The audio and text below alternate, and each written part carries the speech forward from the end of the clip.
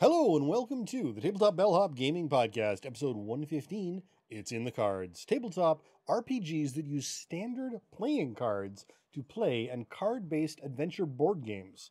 I'm Sean, and with me, the Tabletop Bellhop himself, Mo T. I am the Tabletop Bellhop, your cardboard concierge, answering your gaming and game night questions and striving to make everyone's gaming experience better.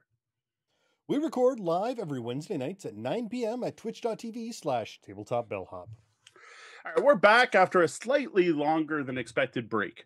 Tonight, we've got someone looking for role-playing games that use a standard deck of playing cards. Now, sticking with that topic of cards and adventure games, our two reviews tonight are going to be card-driven games based on popular role-playing games. We'll be finishing up with a mix of games for our weekend review, including two first impressions of Mission Red Planet and Bricks and Brutes. The other thing you'll notice tonight is that we have tweaked our format quite a bit. More about that in the up next in the suggestion box. Welcome to the suggestion box. Here we highlight some of our interactions with you fine folk. Up first, a comment on top 10 trick-taking games. Ask the Bellhop segment on YouTube. Justone4 writes, "Hey, found the channel on MeWe. Also followed your Twitch channel. Awesome to see Extra Life donations. I donate to Extra Life as well. Hope to see some more videos and catch you live on Twitch sometime. Thanks for the answers about Galaxy Trucker on MeWe." Well, thank you very much for the comment, and great to hear about someone else raising money for Extra Life.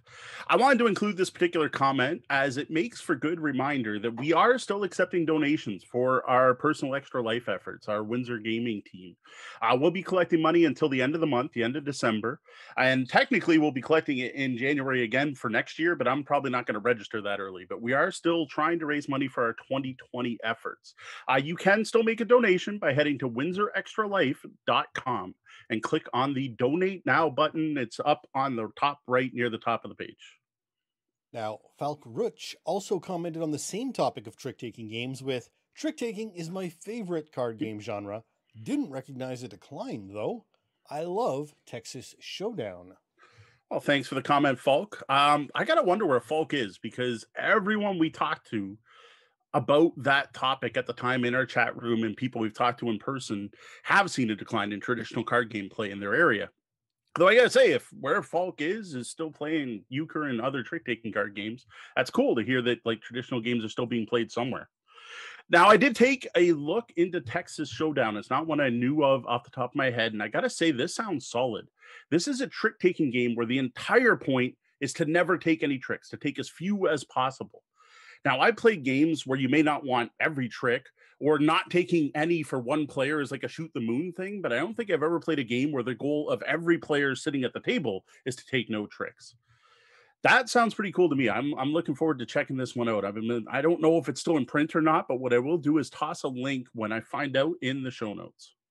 Well, next, a comment from Brian McDonald on our must-have gaming accessories article. "Great article, Mo.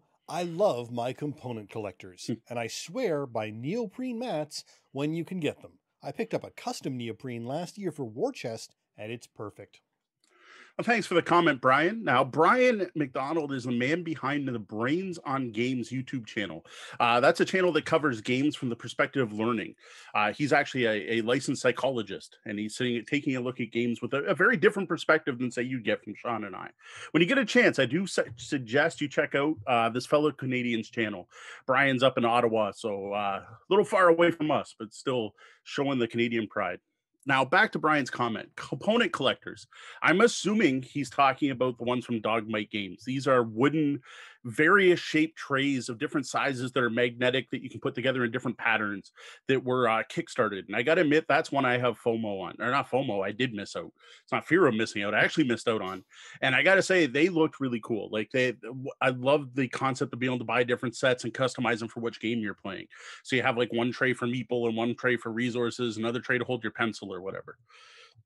As for neoprene mats, I totally agree. For the games I own that have them, I love them.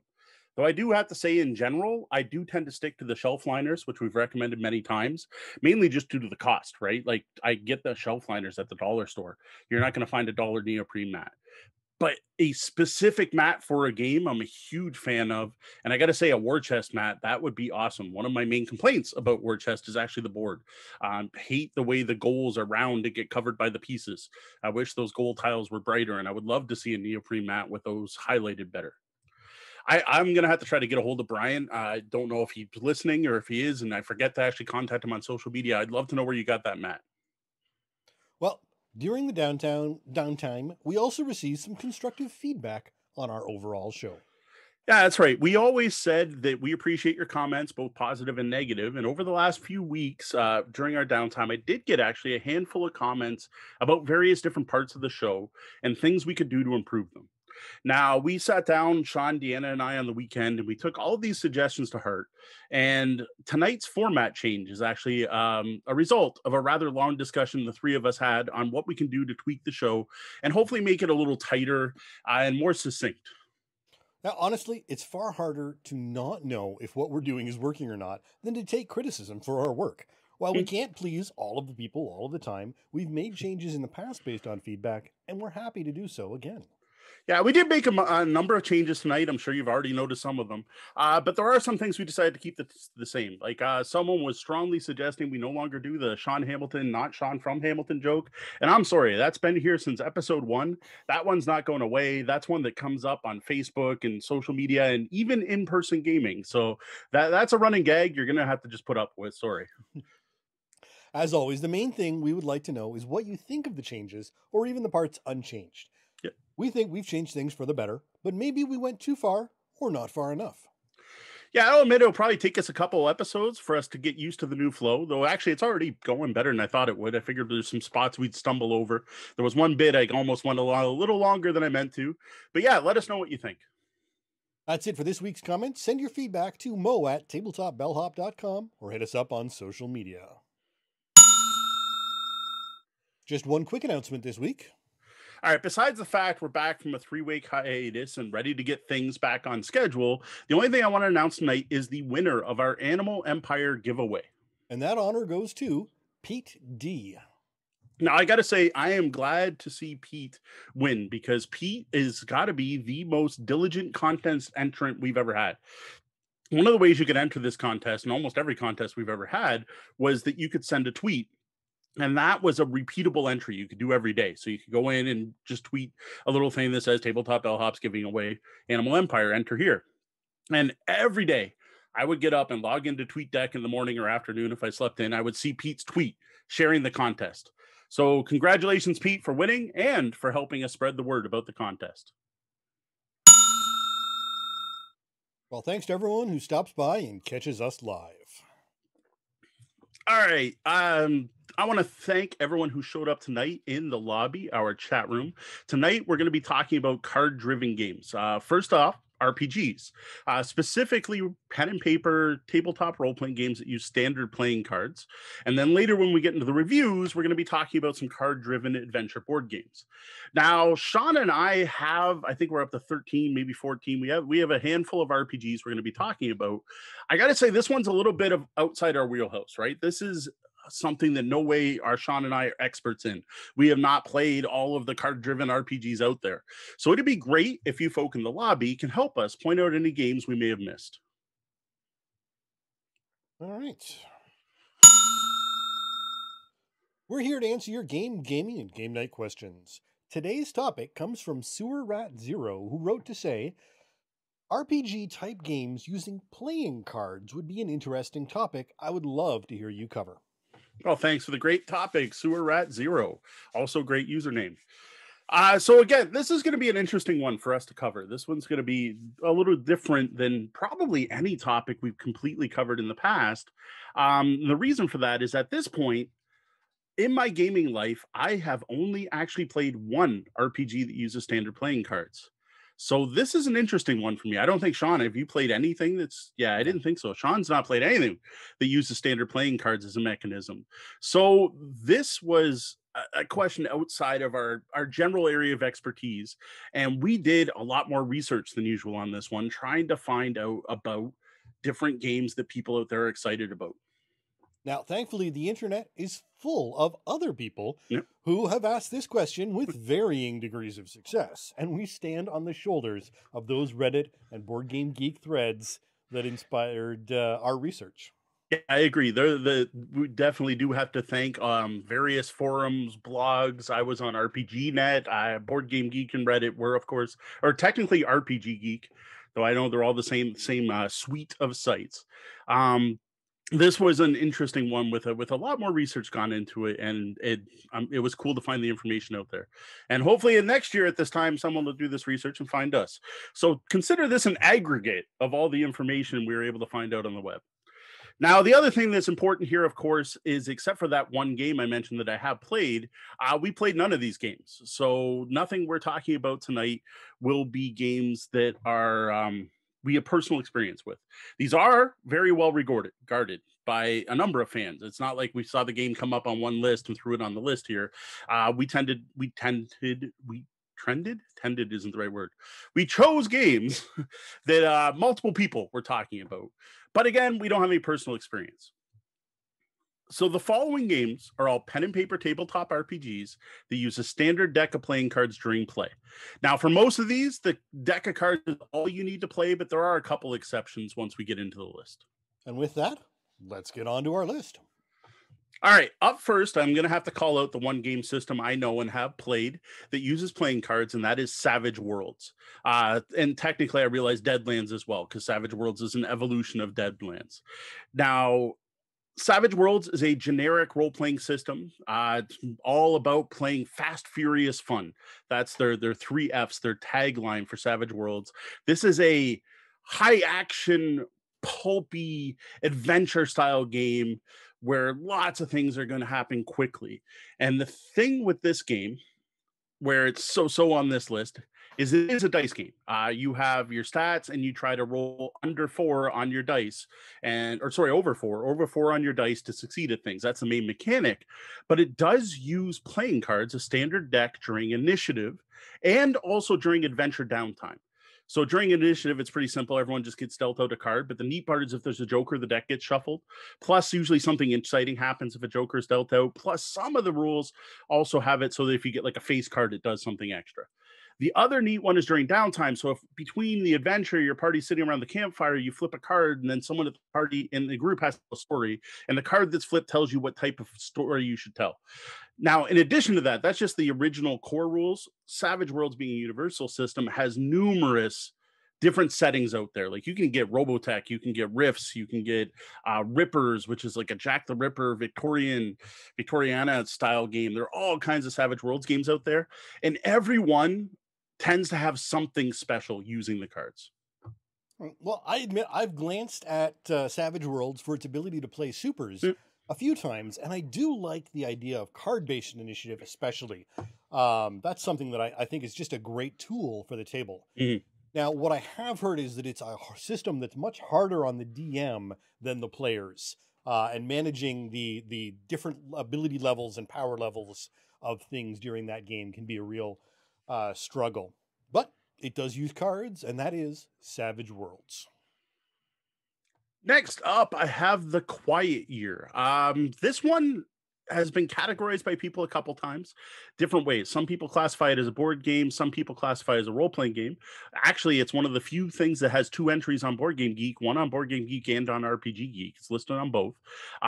This is a game like Microscope. Microscope would be an RPG that I'm familiar with, that this reminds me of, where the players are collaboratively building a world. Now, this is also called a map game because as you're building the world, you're drawing a map of your area. And what's happening here is there was a huge war and it's just ended. There's a time of peace and you're about to have 1 year of peace, a quiet year. And you're going to explore the struggles of the post-apocalyptic community during that year. Now, what I like about this, at least from what I could read about it, is that unlike pretty much every post-apocalyptic game out there that's all about super mutants and shooting things and trying to survive and getting happy about a can of beans, this focuses on building something good during that quiet year. Now, this uses a full deck of cards, a 52 card deck. And what's cool is there's 52 cards and there's 52 weeks in the year. So you're going to use the cards as prompts for each week of the quiet year. Now, I have to say, the website for this game was a bit lacking in the kind of detail I wanted to make a real choice on whether or not I wanted to play this game or not, honestly. Mm-hmm. I'm still not 100% sure I understand this game after looking it over. Now, the one thing that is interesting on the site is they do have a breakdown of what every card in the deck means. Okay. So you can actually go through and see, an ace of spades means you have to take a break. And so you actually take the two top cards off your deck, lose them, and what you're doing this week happens for 3 weeks instead. Things like that happen. There's some really interesting mechanics, but the game states 2 to 4 players, and I'm not really sure why, based on what I was able to read, you couldn't play solo, based on what I read. So if any listeners have experience with this system, I'd love to hear more about it. And again, that is The Quiet Year. Through the Breach is a pen and paper RPG set in the world of Malifaux. Malifaux isn't a game we've talked about often on the show. It's not one I played, but it started off as a miniature skirmish war game. One of the games that came out around the time Rackham came out with Confrontation that has some of the best looking, coolest miniatures I've ever seen. They kind of took the gaming industry by storm. Now, Malifaux as a brand has expanded out since the miniature game and has a couple different board games and now this RPG, Through the Breach. Now, this is a really cool looking setting that, like, what's going to draw you to Malifaux is the aesthetic. It's a steampunk mythos magic mashup, but very dark, very like twisted magic, demons summoning, a really dark take on steampunk compared to what you usually see.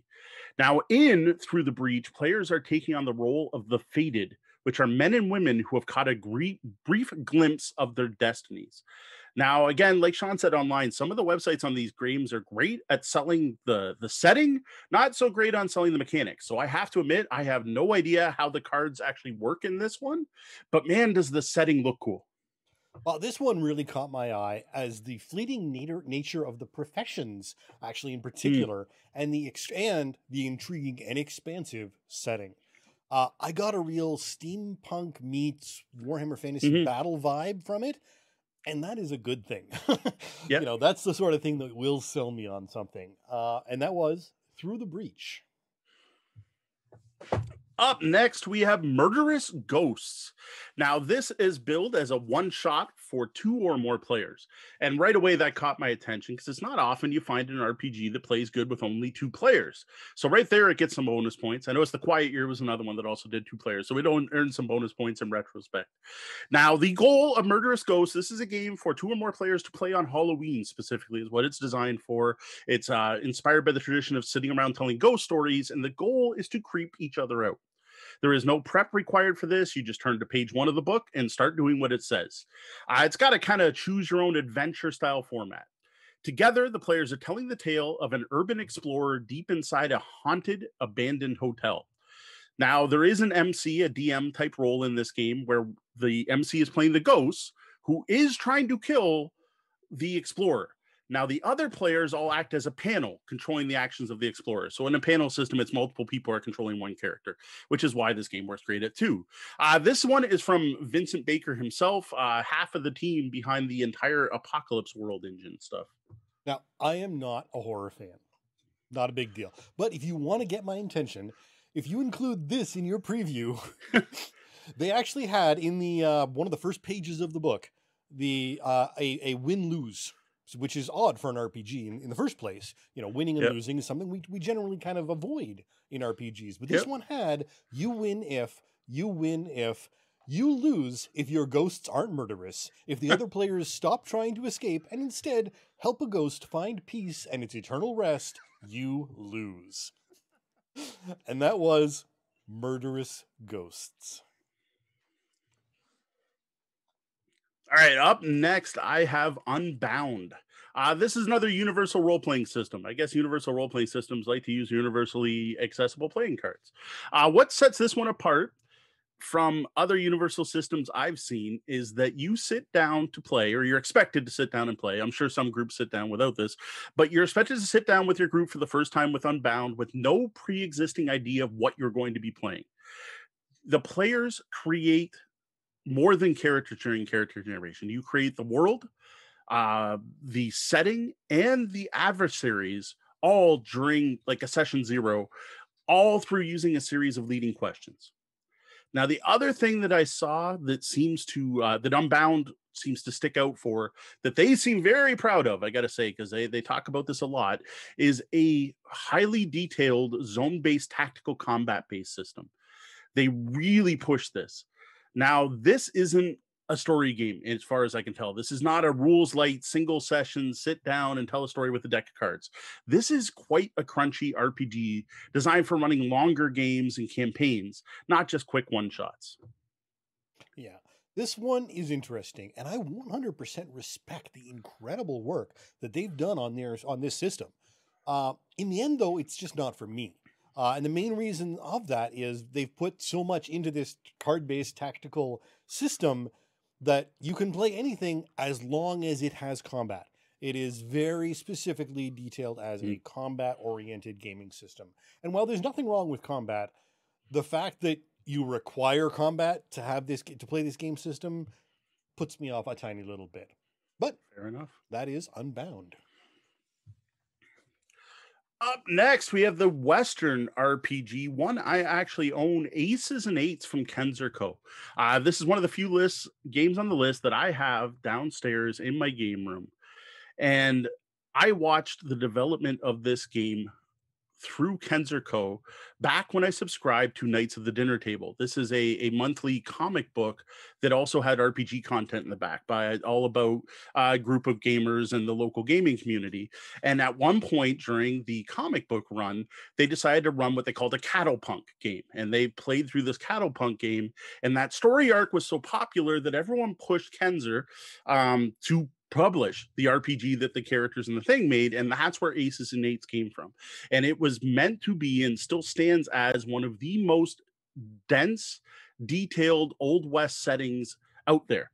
And this is realistic Old West, like realistic as you get with a role-playing game, but there's no fantasy elements. This isn't Deadwood. There's no zombies. It is, as far as, according to the website, the only Western game that actually includes rules for things like cattle rustling and all doing cowboy stuff that's not just shooting each other. Similar to Savage Worlds that I mentioned earlier, the main system of this game is dice-based. It's a traditional, skill-based roll dice, add your skills and stats. Where the cards come out is in a couple different systems. The big one, though, is their combat system, their gun shooting system, their gunfight system, which actually uses a shot clock. Now, this actually uses a transparent template that you put over shadows of your enemy's pictures. And the book includes a whole bunch of different shadows for, someone behind a cow, someone on a horse, someone running a stagecoach. And you put the shot clock over top, and then you draw cards and you play a hand of cards to show where your shot lands. A really unique system. The other thing is they actually have a simulated poker system where you play shorter hands of poker to simulate a full poker game, again, using poker cards. Which, again, poker being a huge part of the Old West setting. This is the crunchiest game on the list. Unfortunately, my copy is literally still in shrink wrap downstairs. Like, I thought this sounded awesome, but it's intimidating and thick. And I had a real hard time trying to sell my players on, you were going to play cowboys, you're going to be rustlers. Like, oh, are we going to get to do this, this, and this? And I'm like, no, you're going to have to bring the wagon train home. And they're like, that doesn't sound like fun to me. And I'm going to say, I'm going to have to lend them the comic books so they can read them. And then maybe they'll be like, oh, that does sound good.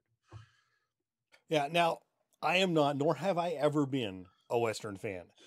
Even more so than horror, really. The genre just never worked for me. But if you are a Western fan, this game really seems like something you should check out. As it's one of the few, perhaps only, campaign games for the Western theme.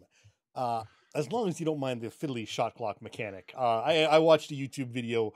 And I mean, it was an 8-minute video on how to use the shot clock. Not that it needed to be that long, but it's a little over crunchy than compared to what it needs to be. But that was Aces and Eights. Now, on the theme of Westerns, despite the fact that I just said I'm not a fan, I came across an old gem that you can still get your hands on over on DriveThruRPG, and that is Dust Devils. This one caught my eye not only because pen, paper, and playing cards and poker chips are the only things you need to play, but because the mechanics of poker are also part of the resolution system in the game, which is so deliciously thematic for a Western. And it even matches up your stats to the suites in your in a deck of cards. And the GM is the dealer. I dig it.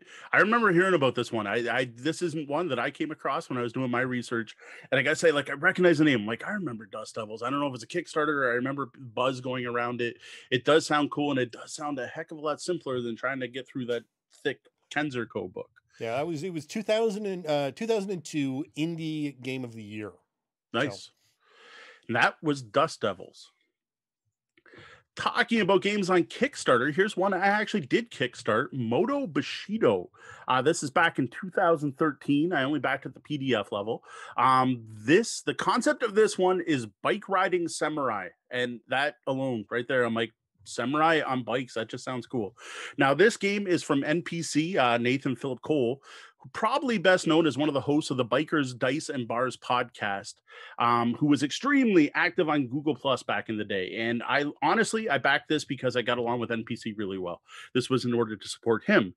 And he did a great job summing up this game to me. And this is what sold it right away was Moto Bushido is a game about really sweet duels between really cool samurai who ride really awesome motorcycles.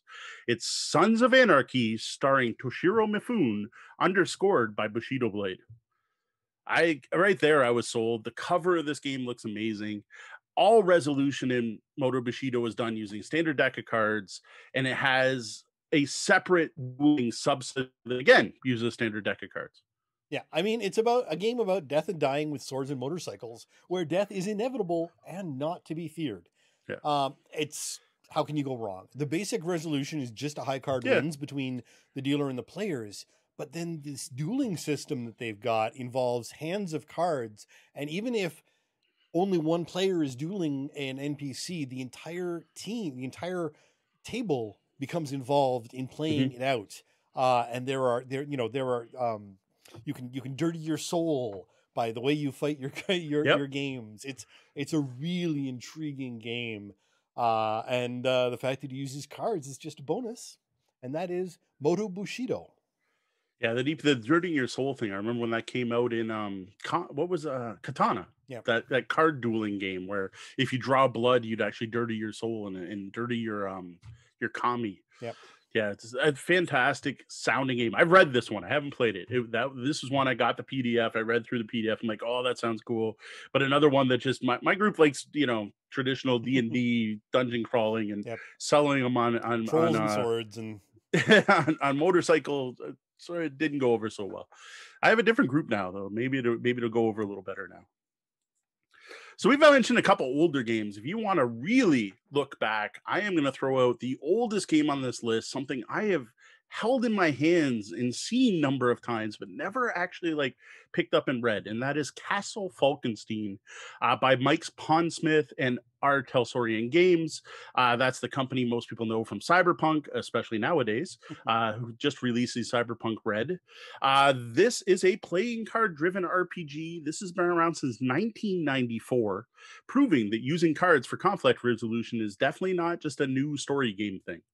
Although Castle Falkenstein is quite a bit of a story game, especially for the time period it came out. This is a steampunk fantasy role-playing game, so you're looking at steam-powered, tanks and a steam-powered sidearm kind of thing, fighting against dragons and elves. It's an interesting mashup.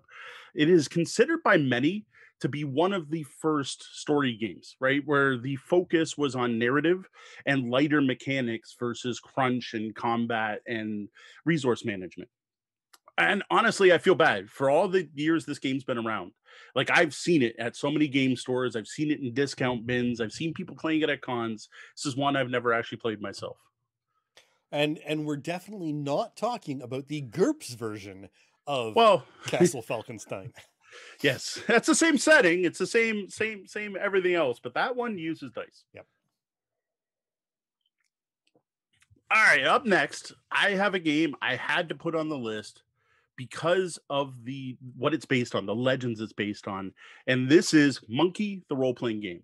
And Sean or Deanna found this one. As soon as they said it, I'm like, oh, is this based on the Monkey King? And sure enough, it is. This is based on the Chinese mythological character, the Monkey King, who's got his staff and his crown, and he rides a cloud around from the classic myth, The Journey to the West. Players play out of grace immortals, so fallen gods, seeking redemption by escorting the monk Trupataka to India. I am a huge fan of the Monkey King character. I love the myth. I've seen various versions of Journeys of the West over the years. If you want to see one of the best Monkey Kings ever, Donnie Yen, who known as Ip Man or whatever, does a Monkey King movie where he's fantastic. The fact there's an RPG for this is one of those things I'm like, oh my God, there's a Monkey RPG. I want the game already. This uses 2 decks of cards, one for the GM and one for the player, so fits perfectly on this list. Yeah, I really enjoy how the character creation of your immortal is incorporated into the first play session rather than as a separate aspect at all. And it again, you can't go wrong with the mythology. And that was Monkey, the role-playing game. And just as a side note, worth watching is New Tales of Monkey on Netflix. If you want the Journeys of the West combined with Hercules / Xena style TV, that's what that is. Because it's about as corny and silly as Xena and Hercules, but it's the Monkey King story told almost in full. So it's campy and a little silly, but I really enjoy it. Up next, the final game on our list is going to be Primetime Adventures. This is when you turn on Netflix and you put on New Legend of Monkey, and you're like, man, this would be a great RPG. But you can't find Monkey, the role-playing game. So you're like, oh, what would I use to play this? Well, Primetime Adventures is all about playing dramatic TV series with ensemble casts, right? This is all about character growth, personal drama, spanning any setting. Now, interestingly, it starts off like a writer room with a brainstorming session where the group together will decide what kind of show they want to play out. One player will take on the role of producers, other players play the protagonists in the show. Now, to fit the background, campaigns are broken into either 5 or 9 session seasons meant to emulate your standard TV seasons. Resolution mechanics dead simple, with players drawing cards based on their traits and looking for red cards. So nice and simple. You're just, how many reds do you have? You're trying to get more reds in your hand than your opposition. I can't think of a lighter, simpler use of playing cards. Yeah, it's interestingly, the first edition of the game, you still use dice. And it wasn't until the second edition that they switched it over to a card mechanic. Again, yes, the straightforward mechanic is just fantastic. And what's interesting is the number of cards you draw to see how many successes you get is based on your screen presence. So each episode, certain characters will take a leading role and get a higher screen presence from 1 to 3, whereas other characters who might have, had a larger role in other episodes will step back some and have less cards to use as a result. And that was Primetime Adventures. All right, that's it for our list of RPGs that use standard playing cards. Now, while doing the research for this, Sean happened to find, I was a Reddit thread or a Board Game Geek list or something. I can't remember which it was, but it was something neat. It was a list of Solitaire playing card RPGs. Now, I gotta admit, I don't know if you want to consider Solitaire RPGs role-playing games or just Solitaire or board games or whatever. That's up to you. You can decide on your own what you want to think of that. But I thought this was a really neat thing. And there was like a ton of games on this list from what I remember. It was huge. There were actually 157 games on the list. Now, while there were a number of them, these 3 really struck out as interesting to me. And because I have to say, the dividing line between RPG, solo RPG, and just a different type of solitaire card game is very narrow. Right. So this, the first one is Dungeon Crawl. Now this one is really teetering on that knife's edge of being a fancy solitaire game. But it has character classes, player stats, and monster stats, all part of the game. So you've got a deck of cards, pen and paper. You can have a solo roguelike dungeon crawl all of your own with just this one game. So is this a like, is this something you can just free to play? Like you, Yep, you it's just free go to play. online, find the rules? It's actually Instructables is where Oh, the excellent. link brought me to. So yeah, we'll make sure to throw a link to that in the show notes. And you know what? For the people in the chat, we've already got people like go like, "Oh, this looks interesting." Yep. We'll throw that in the chat room as well. So do you level up when you're going through, or is it like the cards become a choose your own adventure story? Yeah, it's basically you're trying not to die. It's Dungeon Roll is another one that was sort of gave me a sort Okay. of similar feel Yep. to this. So, And that was Dungeon Crawl. next up we have Shooting Party. Now this is a Jane Austen-esque romance thievery solitaire game. Okay. You're playing a young thief who has talked their way into a fancy hunting weekend and is trying to get one of the female guests alone in order to talk her out of her jewels. That is got to be one of the most unique solitaire themes I've ever heard. Now, I think with a standard deck of playing cards, it's a little bit of a pasted on theme, but all right. they do have some fantastic print and play cards available that are much Okay. more thematic in the Jane Austen sort of sense, and actually quite beautiful as well. Again, rules free, or is this something you'd have to purchase? Nope, you can download Again. it on. The files are available on Board Game Geek. Oh, very cool. That was the shooting party. And now the last one is, and again, this is freely available. All the files are available on Board Game Geek. Slasher. Now this is not for kids or the faint of heart. You are trying to become a legendary horror icon and racking up a large body count while evading the police and moving through the neighborhood. Okay. And the way this one uses cards, it actually uses miniatures and dice and a character sheet as well. But it's they use the deck as the layout of the neighborhood, where black cards refer to houses with their lights off. Okay. Red cards have lights on, and there's different effects, and you can actually even collect items and for your inventory throughout. Sounds very interesting. So this time you're playing the hunter, right? Like you are playing you're the the killer. Yes. So this is the opposite of Final Girl. I keep where I am in podcast world right now, which is still behind, but I'm getting closer. Everyone's talking about Final Girl, which is this game where you play the final girl who ends up defeating the monster at the end of the slasher film. So this would be if you want the opposite end, since something you can play on your own, you can try Slasher. Right. Well, that's it for our discussion on RPGs that use standard playing cards. We're going to head over to the lobby now and see if in our chat room has anything to add. All right. I saw a couple go by. I think there's some playing card-based RPGs that the lobby mentioned that we should check out there. Yeah, so Danielle, thank you for joining us. It's been a while since we've seen you. It's good to see you out again. Has mentioned a couple there. So Robert Turk makes games that use standard card decks. He's got both Purgatory House and Starship Infernum with blackjack systems for challenges, and the cards randomize the room's events you face. Sounds cool. And additionally, he's working on a new one that should be in beta soon, which is called Goblonia. Goblonia. That can't decide if that's something I should eat or run away from. Now, Danielle mentions that she has actually played the One Quiet Night, the Quiet Year. Sorry. And I'm just wondering what makes that a game that you need two players for. It's been a while, she says, but again, it's 2020, so it's been a while for everyone to play everything. Yeah. And at least you've played it, whereas I was just trying to suss out the system by reading a website, which was less than ideal.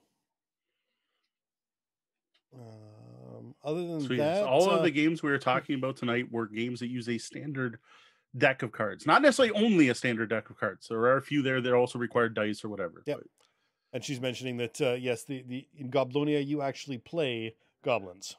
Okay, that there you go. An actual reaction to the name. There's some good games out there for playing goblins, especially as long as they're silly goblins. I like playing silly goblins.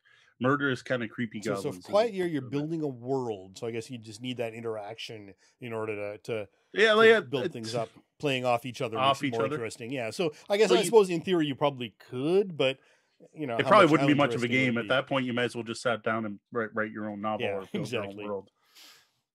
So one of the ones that came to me after I had already done all the research and done all the show notes is I realized that Jim Pinto's games, which Danielle played in, the one I played in, the protocol system uses playing cards, though that uses them just as story prompts. So in that game's all about improv acting, really. There's no resolution mechanic. You are given a scene, you are giving a place the scene happens, you are giving a setting for the scene, and as far as I remember, you might be given like a goal to do with the scene, like what you're trying to accomplish, and you just kind of go, and then the moderator just calls it, or the group as a whole is kind of like, yeah, we're done talking about the thing, let's move on to the next one. But that used playing cards to go, you'd flip the card to go, you are going to be discussing this, and you are located, here's your backdrop, here's your setting. And the one we played was, I'm trying to remember, the downfall of Atlantis. It was something Atlantis. I apologize, I hadn't Googled it beforehand. It was something about Atlantis. Oh, man, I can't remember the name of it. But like, I remember one of them was about Among the Beasts and Men was one of the, whatever the card draws, so would mean Fall of Atlantis. Thank you. So Danielle was actually in the game I played. So that's a coincidental. That's why we summoned her tonight.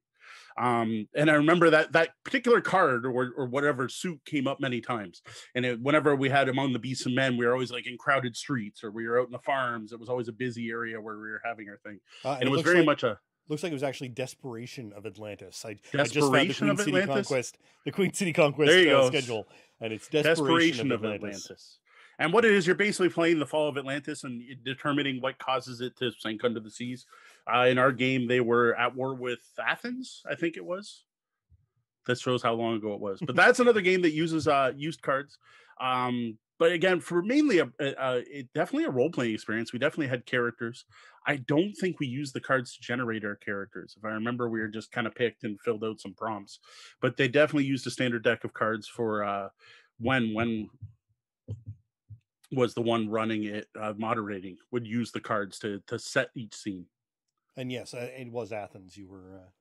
Athens, yeah. Yep. That's I thought so. It was actually a really good game. That was a fantastic game, actually. Yeah, her character was Athenian. I was the representative of the merfolk, which there was nothing in the game that said there were merfolk, but I decided to be the representative of the merfolk. So from that point on, there were merfolk. Ryan jumped in thinking that the Solitaire RPG concept was niche. Just before we mentioned it, I found 157 different games. Again, the concept of RPG as a solo game at all is a little questionable. I know there are people who do solo RPGs, but I find the whole idea a little on the questionable side. But since we're doing playing cards, and Solitaire is such a theme for playing cards in general, I thought we could ride that knife's edge and find a few. And I think Slasher really of all of them was the most Solitaire RPG of them all. Yeah, I think in general, most people in that case are using the video game RPG concepts of, I have a character, I level up, I collect loot, I collect gear, all those aspects of an RPG, not actually playing a role. Yeah. And going through the list, I mean, again, there were 157. I think the first several I went through were not RPG at all. I mean, they were new versions of Solitaire. And I mean, someone might have painted a theme loosely over top, but it was just another Solitaire game. It's like saying King's Corners an RPG because you're playing a jailer trying to put the kings in the 4 jail cells in the corners or something, right? It's that kind of stretch. All right. All right, are we good? We got anything else from the chat room? I didn't notice anything else. We're a little later than usual chat room, but it's great to see the people who are there. After taking 3 weeks off, I'm glad anyone remembers we're still around. Absolutely. So. Good to see folks back. Well, the merch is good in the States, but we still have COVID here in Canada that is locking down our suppliers in Ottawa, but I've got mine. Okay. Yeah, we'll start selling people the files to go print their own. Yeah, there you go. All right, I think we're good. And now a look at Tyrants of the Underdark. We would like to thank Gale Force 9 for providing us with a review copy of this game. Tyrants of the Underdark was designed by Peter Lee, Rodney Thompson, and Andrew Veen. Features artwork from Steve Ellis. In North America, this one was published in 2016 by Gale Force 9 under license from Wizards of the Coast. This is a mashup of deck building and board game that plays 2 to 4 players, with games taking about an hour to an hour and a half, depending on the player count. For a look at what you get, be sure to check out our Tyrants of the Underdark unboxing video on YouTube. Now, in regard to physical components, everything here is very well produced. You got solid boards, cool little assassin minis, serviceable generic units that are little shields, some tokens, and lots of cards. I get into the details of what you get over on the blog. I don't think it's worth covering everything here. Now, to start a game of Tyrants of the Underdark, you're going to put out the board, which shows an abstract map of the Underdark with boxes representing locations and large circles, 9 of them representing drow cities. And there's white routes connecting them. Each of these has a varying number of slots for placing units in, just little round spots on the map. You start by filling some of the slots on the board with neutral units. These are a little light gray. And then every player is going to pick one of the locations, note not the cities, one of the locations as a starting base, and they claim one of the spots on there with one of their units. This is a pretty traditional deck building game. So everyone starts off with an identical set of 10 cards, which comprised of 3 soldiers and 7 nobles. They're going to shuffle their cards and draw half of these. The card market is created by taking 2 what they call half decks. So this is something unique to Tyrants of the Underdark I hadn't seen in another game before. The game comes with 4 of these, and what you do is you're going to pick 2 of the 4 half decks and shuffle them together to make the market. From this combined deck, you're going to deal 6 cards face up, so you're looking at a variable market like in games like Star Realms or Ascension. You're also going to have a set of standard cards that are always available. Again, think Star Realms or Ascension or Clank. Well, so your standard deck builder, starting with that, that most experienced listeners will be immediately familiar with. Yeah, this is very much starts off, at least, as a traditional deck building game. Now, each turn, you're going to play your hand of cards in any order you choose. Your initial cards, your soldiers and your nobles, are going to produce one of 2 resources, either influence or power. And I'm sure you can guess which produces which. Influence is used to buy new cards from the market. That's your money. Purchase cards are placed directly into a player's discard pile. Power, though, is where this starts deviating from most deck building games.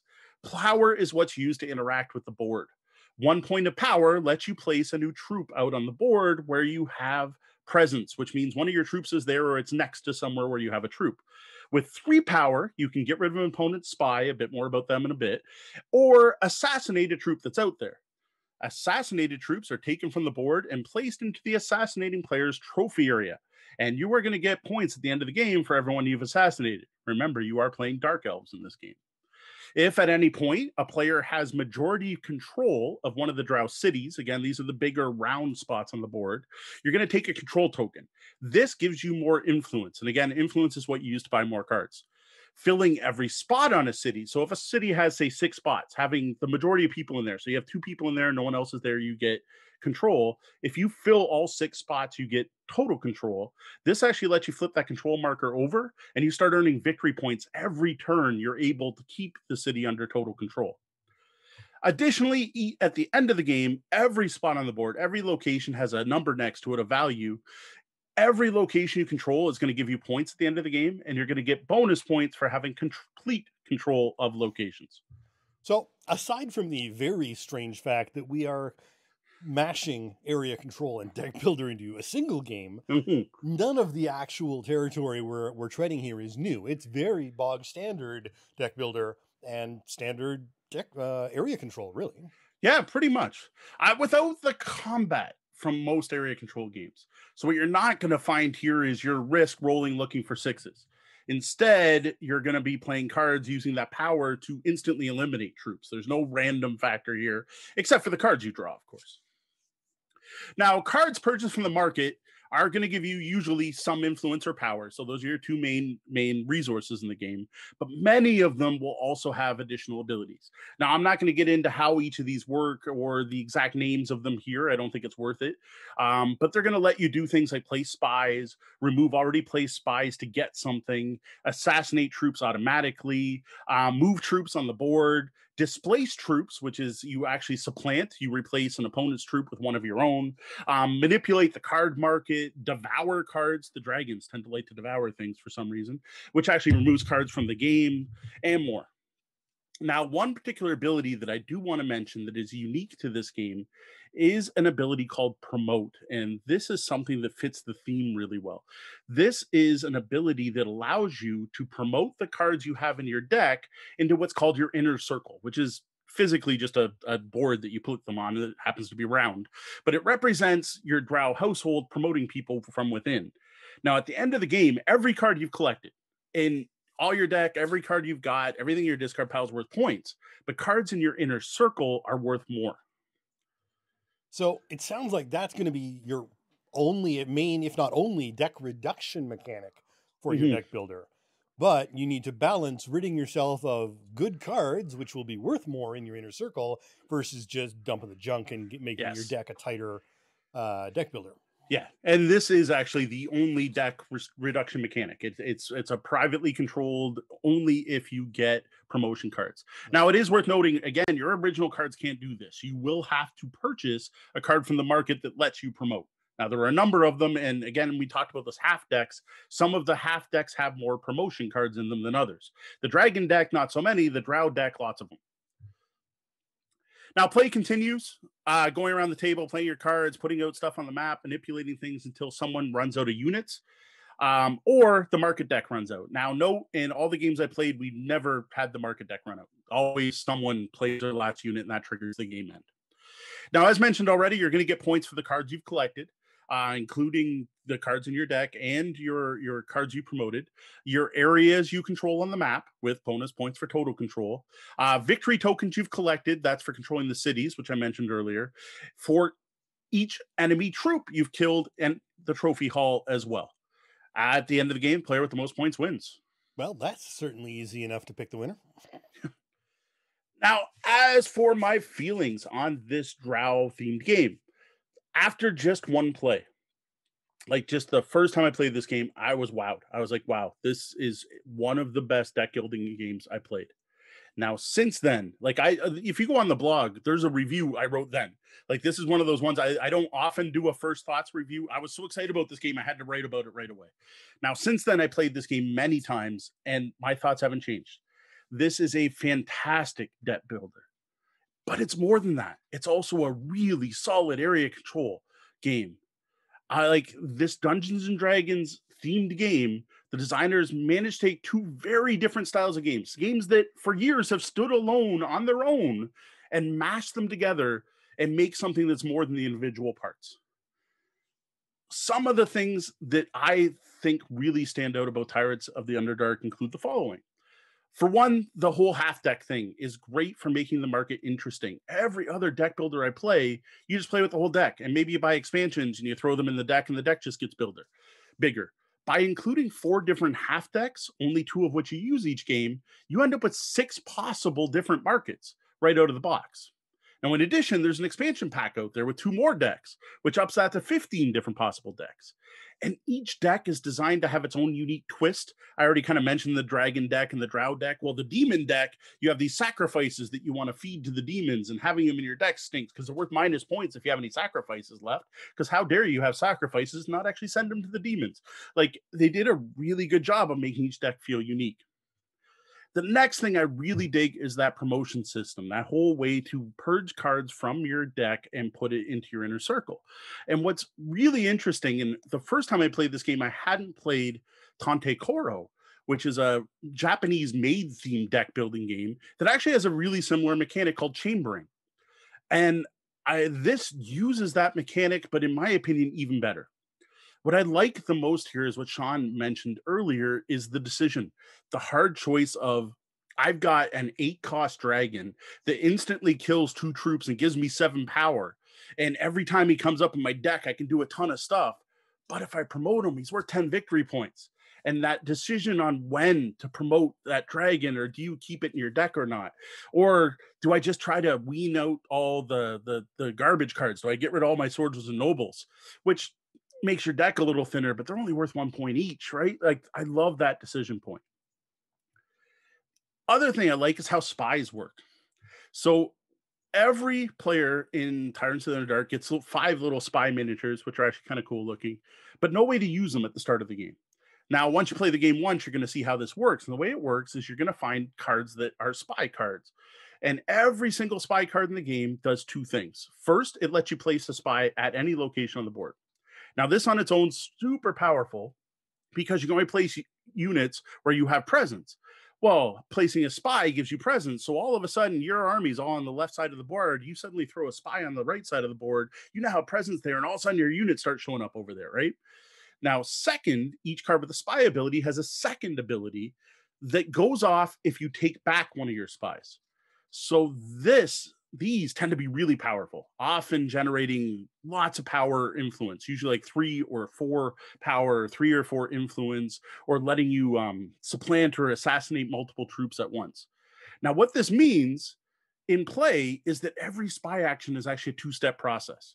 The first is using a card to build your spy network, and then using another card, or the same card if you cycle through your deck, to actually put that spy network to use. Which leads me to the other thing that I think has probably already been pretty clear in this review, is how well the mechanics tie to that drow theme. That dark elf, conniving, stabbing in the back, underhanded, spy-filled society. I am always impressed by how well this makes me feel like I'm controlling a drow family. Well, some of this comes from the artwork and the flavor text, like it's all there, but really that's kind of pasted on. It's the actual gameplay, like the promotion system. That is so fitting with Drow Society, deciding who to promote and when to promote, as well as that use of spies to spread your control, and the feeling of building a spy network and how one house could win just by having the best spy network is again fits. The fact that you're not killing the opponent's troops, they're going to combat, you're assassinating and you're supplanting troops. All of this fits that D&D drow theme perfectly.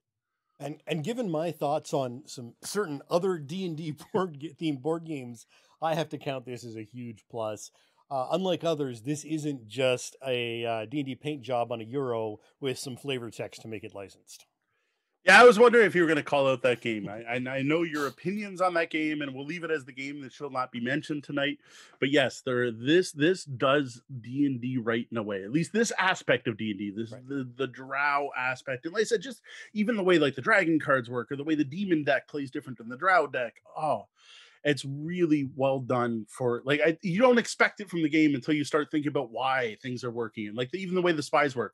Well, why can I only place a spy or take one away? Well, you got to build the network before you can use it, right? Like even that's thematic. Now, I gotta say, despite all this praise, the game isn't perfect. My main complaint is the look of the game, the aesthetic. It's just too dark and samey, and everything's kind of bland. The player colors are even bland and hard to tell apart. The player boards are only separated by a bar of color. The orange and the red, even not having color blindness problems, are very close together. And then the other 2 colors are dark blue and black. The entire thing's just drab. And the board, I really don't like. Like this game's been out for a long time, and I didn't play it for years because it just looked like a game of Risk. Like nothing about that board with little shields on it draws me in at all. Now I get it. It's Underdark. It should be dark and blues and purples, but I don't know. They could have done something to make it pop a little more than they did with this one. Yeah, one of the major advantages of Warhammer's Dark Elves over D&D Drow, you get a much better color palette in Warhammer. But even sticking to the dark color, I don't know, throw something on there to just make it stick out a little more. Worry a little less about the aesthetics and a little bit more on the mechanics. I don't know. It could have been used to be improved. Now, the other issues we found while playing Tyrants in the Underdark are just the generic deck building problems. Like the reason there are people out there that don't like deck builders. The randomness of the market can mean that some players are presented with better options than others. I hate that feeling of there's nothing to buy. I buy something I don't really want, and then this great card comes up for the next player. which is frustrating when it happens once, but when it happens on your turn 4 times in a row, you get a little frustrated.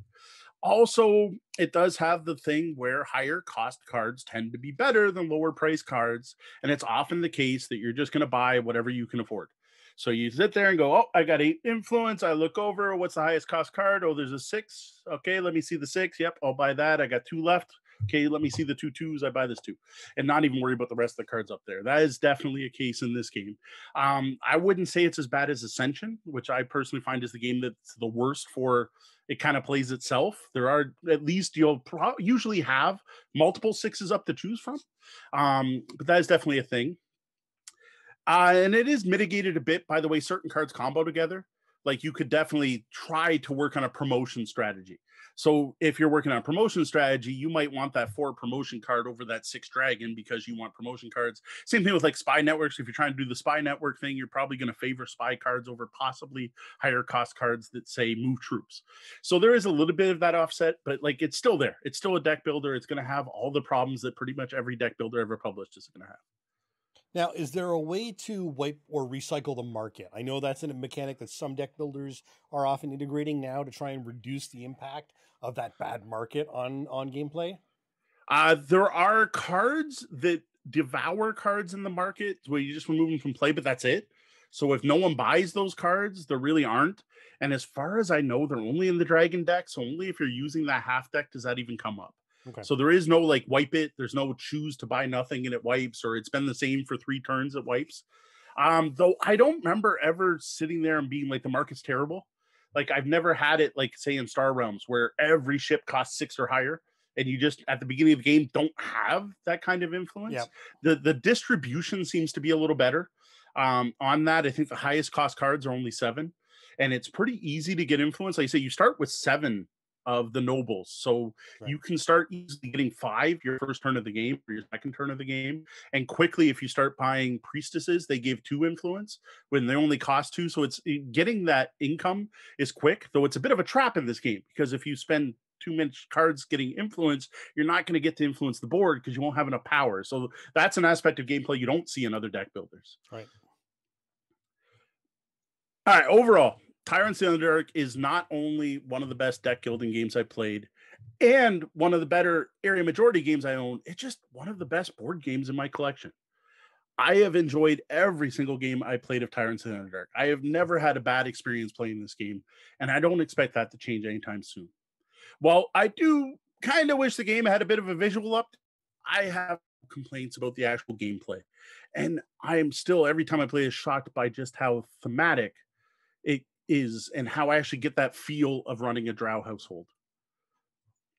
If you're a deck building fan and you don't own Tyrants of the Underdark, just go pick this up, fix that, go get it. If you like deck building even just a bit, you're going to like this. If you like folk on a map area majority games, I think it's worth checking out. It's going to be very different from your dice-based Risk or your card-driven Command and Color style games, right? Or even your area majority Twilight Struggles, right? This is a very different feel to that style of game. If you're a D&D fan looking for a surprisingly thematic board game experience that lets you take on the role of a drow household, check this game out. And heck, if you're none of these things, you should still try Tyrants of the Underdark. It is a really good game. It is one of the best games I own. And I'm sure those people out there don't enjoy this one, but I think they're going to be few and far between. Well, for a somewhat more in-depth look, although perhaps not as excitable, look at Tyrants of the Underdark, you can head over to tabletopbellhop.com and click on Reviews. Let's take a look at the Pathfinder Adventure card game set, the newly rebooted entry point to this long-running card game. We would like to start by thanking Paizo for providing us with a review copy of this core set. The Pathfinder Adventure card game core set was designed by Mike Sillinker with help from Chad Brown, Keith Richmond, Avia Schertzen, and Liz Spann. Features artwork from Jay Epperson. This was published last year, 2019, by Paizo, and it's a follow-up and reboot to their already popular Pathfinder adventure card game series, which has been out for quite a long time. Now, this particular box set is designed for 1 to 4 players and includes a short adventure path called the Dragon's Demand. Now, the Pathfinder adventure card game is a cooperative, campaign-based card game played out over a number of separate adventures, each which takes about an hour and a half, at least once you've finally figured out all the rules and you're used to how the game plays. Now, as a campaign game, players will choose characters that they are going to evolve and improve on throughout the campaign. It is meant to be played in order, though the existing box set does have a way to keep playing once you finish. For a look at what you get inside the new core set, you can check out our unboxing video on YouTube, a link to which you can find in the show notes. All right, so I have a few things I want to cover in regards to components here on the podcast for this game. For one, Paizo made a big change here with the box insert based on previous installments of the Pathfinder adventure card game. Because all the previous ones, you would buy the base set, and then there would be a number of adventure path modules you would buy to continue the story. And the base box was a larger box and included a molded plastic insert. These had not only a spot for everything in that set, but spots for all of the further adventures path and expansion content, all the characters, all the extra spells, and all the different chapters of the campaign. So what you ended up with was this very well organized space for everything that was part of that adventure path. So if you were going to play, say, the Skull and Shackles adventure path, you would buy the base set and then all the adventures for it, and it would all fit in your nice Skull and Shackles box. For some reason, they threw this out the window.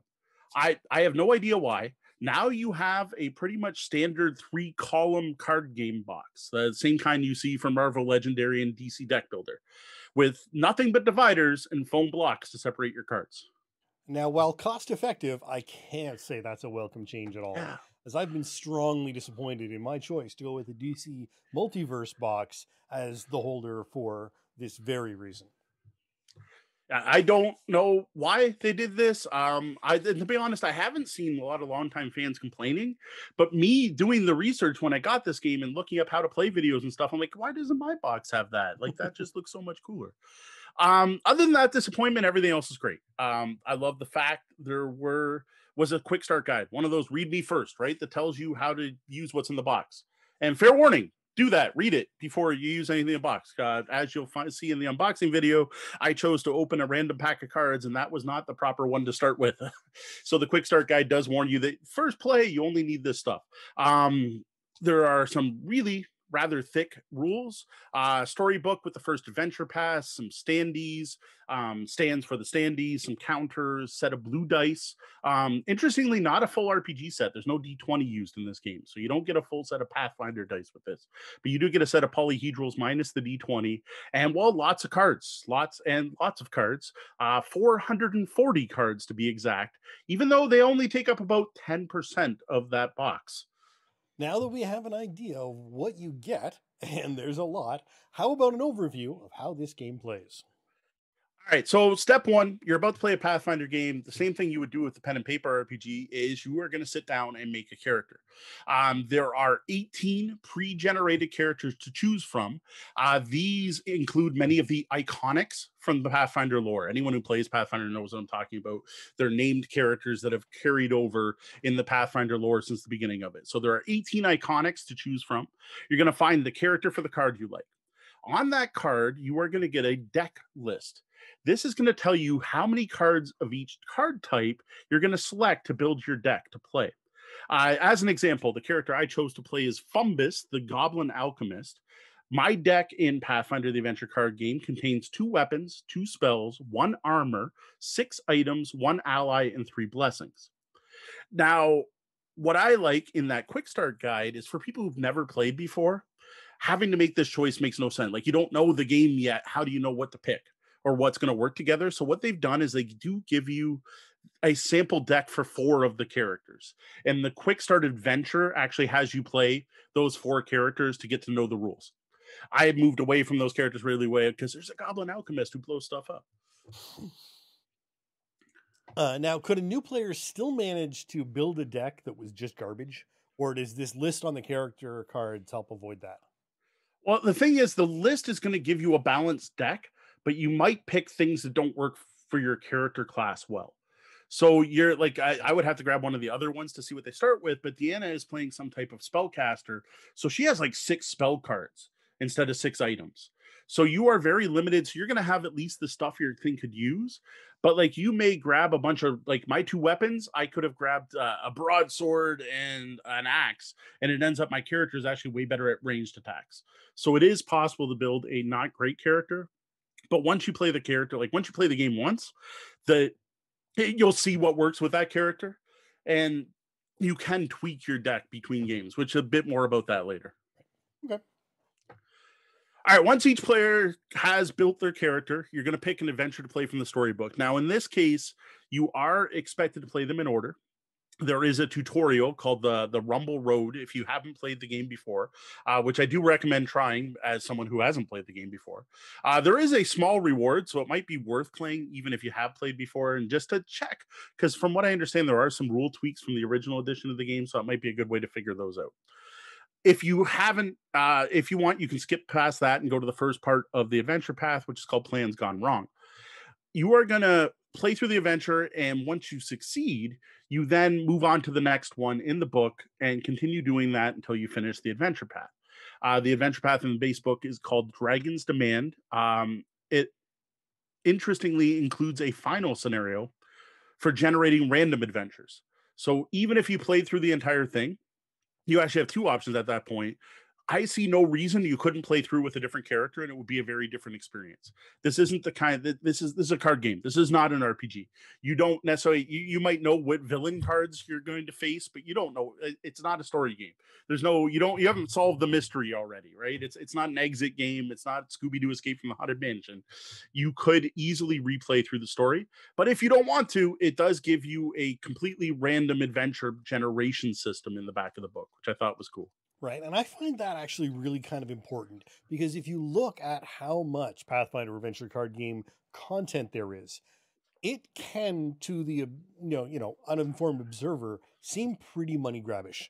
Yeah. But if you don't need to have adventure paths and you can still keep playing, that's reassuring. So I think it's more, to be honest, fan demand than money grabbing. Like that's what Pathfinder does. Pathfinder produces all of their content. Paizo, sorry, the company behind Pathfinder, produces all of their content in a subscription format. So what happens is you would sign up for an adventure path and it would send you the base game. And then a month later, they would send you the first expansion pack. And then a month later, they would send you the next expansion pack. And they would do that. That's how they did it for the Pathfinder adventure card game. Same as what they do for their role-playing game. So it's the same type of thing, right? So that's part of why there's so much, is that what's actually demand. That's been their format since, well, this is the company that brought us Dragon and Dungeon Magazine. And they're used to putting out monthly content in Dungeon and Dragon, and it kind of fits, right? Now, this time they did deviate from that, because this time you have the base box and it has a full adventure path. And so far, there's just one other box with another adventure path in it. So it seems like they've moved away from that. And you'll notice since 2019, now there might be other things going on in the world that have delayed things. There isn't the glut of content that we saw for the previous editions. But the way it was staggered out makes it look like there's more than there is.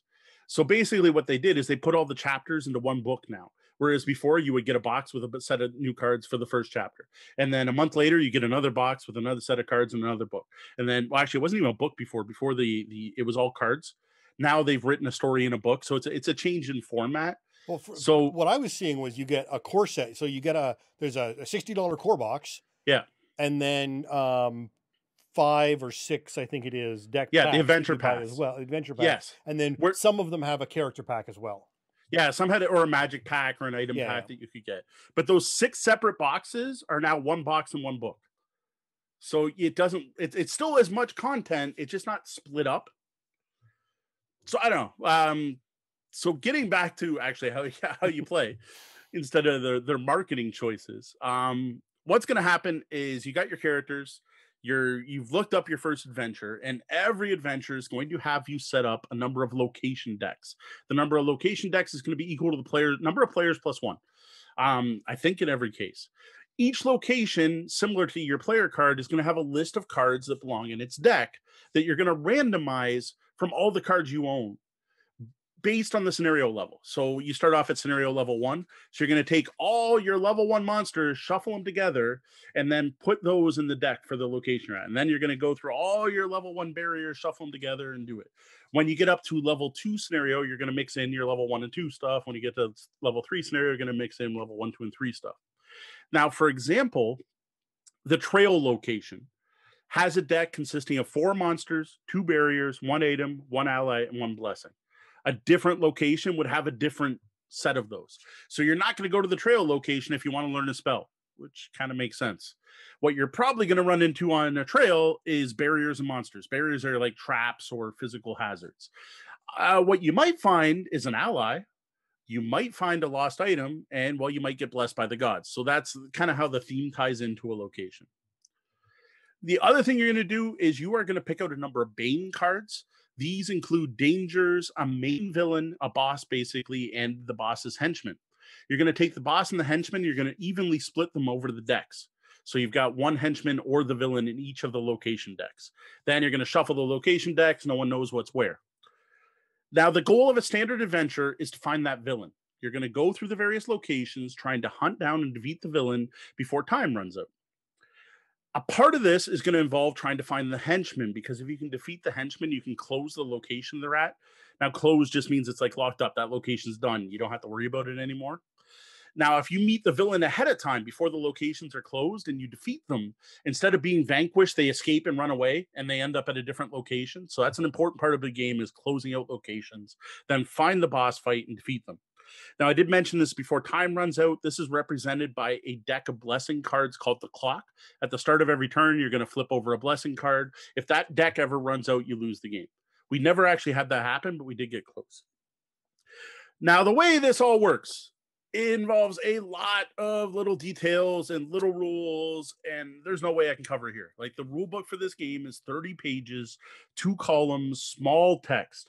So what I'm going to try to do is summarize this so it makes sense and gives you a good kind of overview of how it plays. Because we want to sleep sometime tonight, not put you to sleep with rules reading. So on your turn, you're going to do the following things in this order. You can give another player at the same location as you a card. This way you can trade equipment, allies, spells, everything you got, including the stuff you put in your starting deck. It's not necessarily yours. It's just, hey, take my sword. Hey, here's a healing potion. You can then move. You take your pawn and move it to a different location. You could then may explore the location. This involves flipping over the top card of the location and encountering it. I'll get to that important phase in a bit because that's the big chunk of the game. If you're at an empty location, so all the cards in the location have gone through, you've gone through that entire deck, you've discovered everything there, you can try to close the location. Every location card has a different way it's closed that's described on the card. I'm not going to get into the details of how to close each one because they're all different. Finally, at the end of your turn, you say, I'm done. I end my turn, which triggers some end of round stuff like drawing cards and so on. Now, encountering cards is the meat of the game, right? That whole, I explore my location, I flip a card over and encounter it. When you encounter a card, you're going to go through anything that says on encountered, because some stuff happens right away. Traps, for example, tend to happen instantly. As soon as you encounter the card, something happens. You then get the ability to use any evasion abilities. To be honest, I haven't even seen these. I have to assume like the thief characters or some of the items or invisibility cloaks or something let you do this, but it's a way to avoid the card that was drawn. If not avoided, you then are going to attempt any checks listed on the card. Now, checks are done to either acquire beneficial cards. So when you draw a weapon, an army, or an ally, a spell, or an item, what it represents is that you've discovered a way to gain that thing, and you just have to make a skill check to be able to get it, whatever that represents in the story. So if you find a suit of armor around the trail, you're going to make a check to see if you can acquire that suit of armor. The other thing you'll be checking for is to avoid the negative effects of the bad cards, the monsters, the villains, the henchmen, the dangers, and the barriers. Now, checks are pretty much what you'd expect from a game based on Pathfinder, except it doesn't use a D20 here, is you're going to roll a number of dice based on your character abilities. And different characters have different sized dice assigned to different stats and skills and attacks. These are all going to be modified by the cards that you have in your hand. Because remember, this is a card-based game. Things like weapons are going to give you attack dice. Items might give you bonus dice for checks against barriers, or spells might give you chances to put out, and there's all kinds of interactions here. Blessings are religious things, blessings from the gods. Those let you double your dice pool. Some cards, interestingly, can be used to play on other players. So it'll say like adds a D8 on your attack or a D4 on another attack at your location. So you can actually give bonus dice to other players. I even had one item that was a crossbow that let me add bonus dice to people at other locations because I was, whatever, I was across the area. So I had initially been feeling like this was in many ways similar to the Lord of the Rings card games in some ways, but the use of the dice as well as the character advancement part is a really sharp diversion from just the card based system. Yeah, I wouldn't say they're similar at all, except they're both card games for playing out fantasy adventures, but that's about it. So once you got all your dice, you got a dice pool, you're going to roll them, you're going to add them together. If you beat the check number, you get the card, or you defeat the hazard. When you defeat the hazard, you just return to the box. There's no reward for killing a monster. You just don't take the penalty. Cards gains this way. So like if you get that suit of armor, you can immediately use it. It goes into your hand. You can immediately use that card. Failed checks can result in a number of things. Make you get nothing. So for most beneficial cards, like that suit of armor, when you fail the check, you just didn't get it. You just put that card in the box. The armor's gone until maybe you find it in your next adventure. Same thing for like the item, the ally, the spell, whatever it is you're trying to get is lost. Now, most monsters, barriers, and dangers tend to cause damage. Again, we're looking at a pen and paper style role-playing game feel here. Interestingly, you have no hit points in this game. Your health in this game is your cards. Taking damage involves discarding cards from your hand to your discard pile. And the number you discard is usually the difference between the total on your dice and the difficulty of the check. So you needed a 9, you rolled a 6, you take 3 damage. Armor cards, some spells, some items can be used to mitigate this. So that suit of plate mail that we picked up earlier on the trail might say discard to prevent 3 damage. So instead, you're losing 1 suit of armor instead of 3 cards from your hand. Healing is interesting because it's the opposite way. So a healing potion is going to let you get 1d4 cards from your discard shuffle back into your deck. So that's your deck, and your discard is your health. If a character ever can't draw a card from the draw pile, they've discarded the last card in their deck and they can't draw, they're dead. Your character's gone. You can no longer be played, like ever. Like this isn't you can just retry the scenario. No, your character's dead. Permadeath in this game. Unless you saved up a hero point, which is one of the rewards you can get. If you saved up a hero point, you can spend a hero point to bring your character back to life. Other than that, boom, gone, dead. So this is, in some ways, aside from the permadeath aspect of this, the first of our sort of similarities to Gloomhaven here, where your deck is your life. Yeah, very true. Actually, I hadn't even thought of the two being similar because Gloomhaven's hand management is so different from this game. But yeah, definitely like that. And there's actually a number of similarities. I think I point out a few as we go along. All right. Sounds good. I look forward to it. So one of the most complicated parts about this game that takes a bit to get used to is your whole deck management, right? Your deck is your health. So once you use a card for a check, something's going to happen to that card. And it all depends on what card it is. And this is the part that's really hard to cover without getting into little details. Like some of them just say reveal. Your armor's like this. That plate mail can prevent 1 damage. All you have to do is show the card. Look, I have plate mail. Done. I prevented 1 damage. But then some of them also have additional effects. So the plate mail might also say, or prevent 3 damage by discarding it. And then other cards will are what's called refreshed.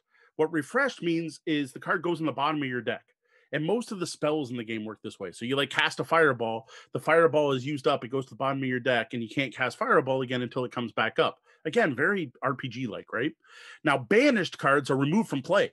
So if you cast that fireball and it might be like a different spell, might like invisibility or something, might say it's banished. What that usually happens is when the wizard or the warrior tries to cast fireball.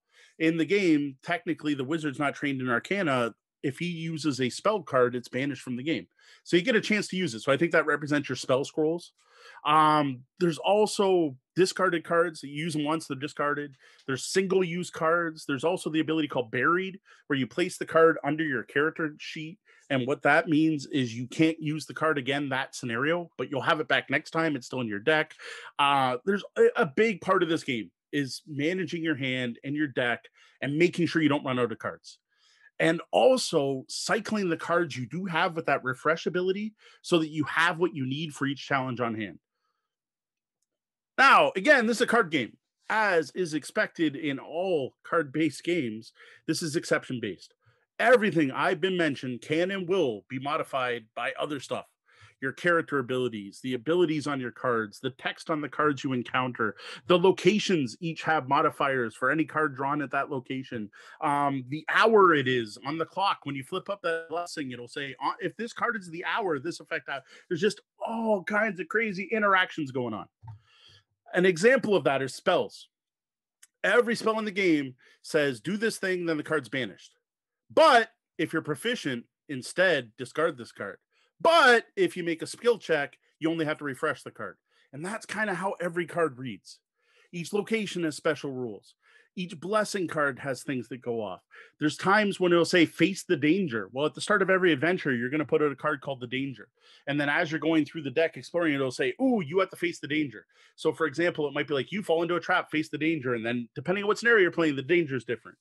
This is a game all about cards interacting with other cards. So, yeah. Sorry, yeah.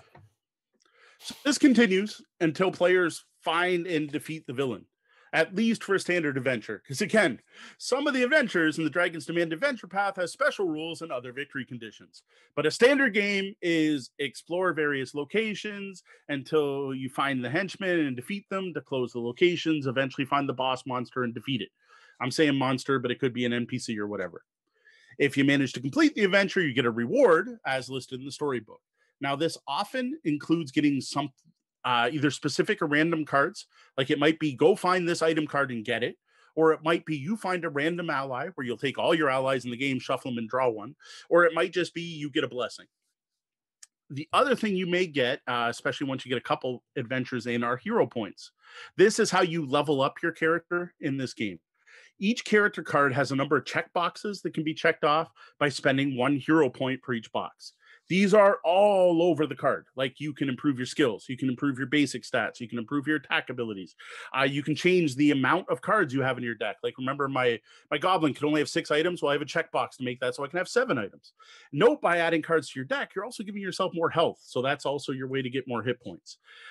There are individual character abilities, and there's even a whole thing with, I forget what they call them in Pathfinder, but prestige classes, where you can kind of level up to a better version of the alchemist with my character by spending hero points. The other thing you can use them for is you can use them for rerolls while you're playing.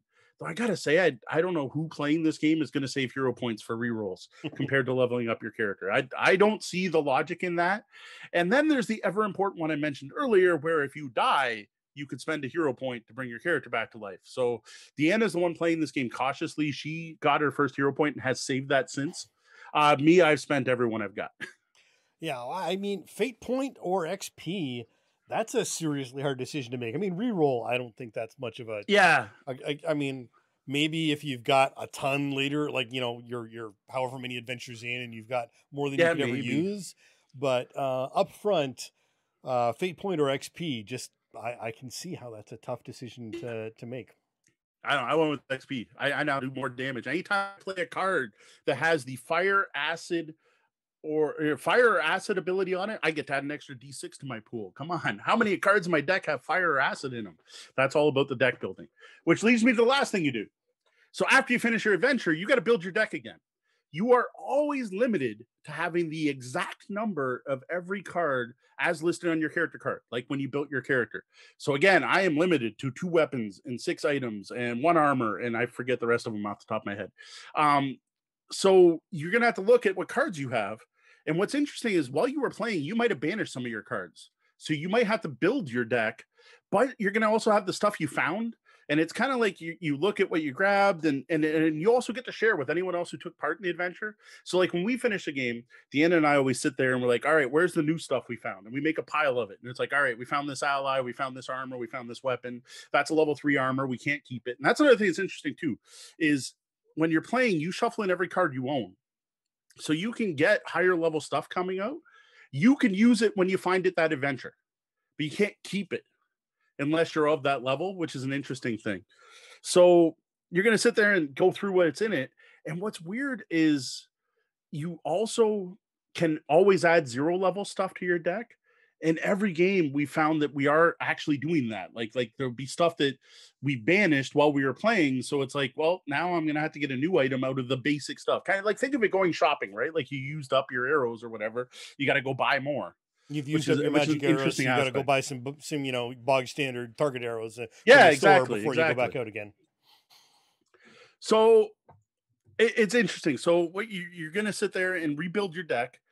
And what's really weird is I found a lot of the games you end up almost the same.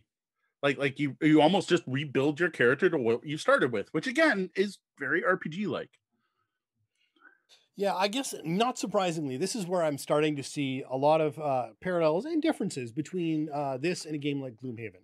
Well, Pathfinder, of course, is an entire world of adventure and paths, as opposed to the set dungeons in the local area of Gloomhaven.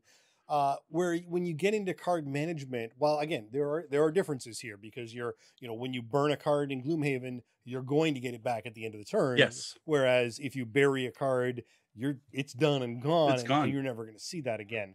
But within that, there are some real similarities in that fine tuning your deck so that when you go out to take on that next dungeon or that next path, you've got the best cards you think you can have to make the difference. Now, the one thing that Pathfinder has that we wish Gloomhaven has is trading between people. Yes. The one Jaws of the Lion does. The one missing feature from Gloomhaven.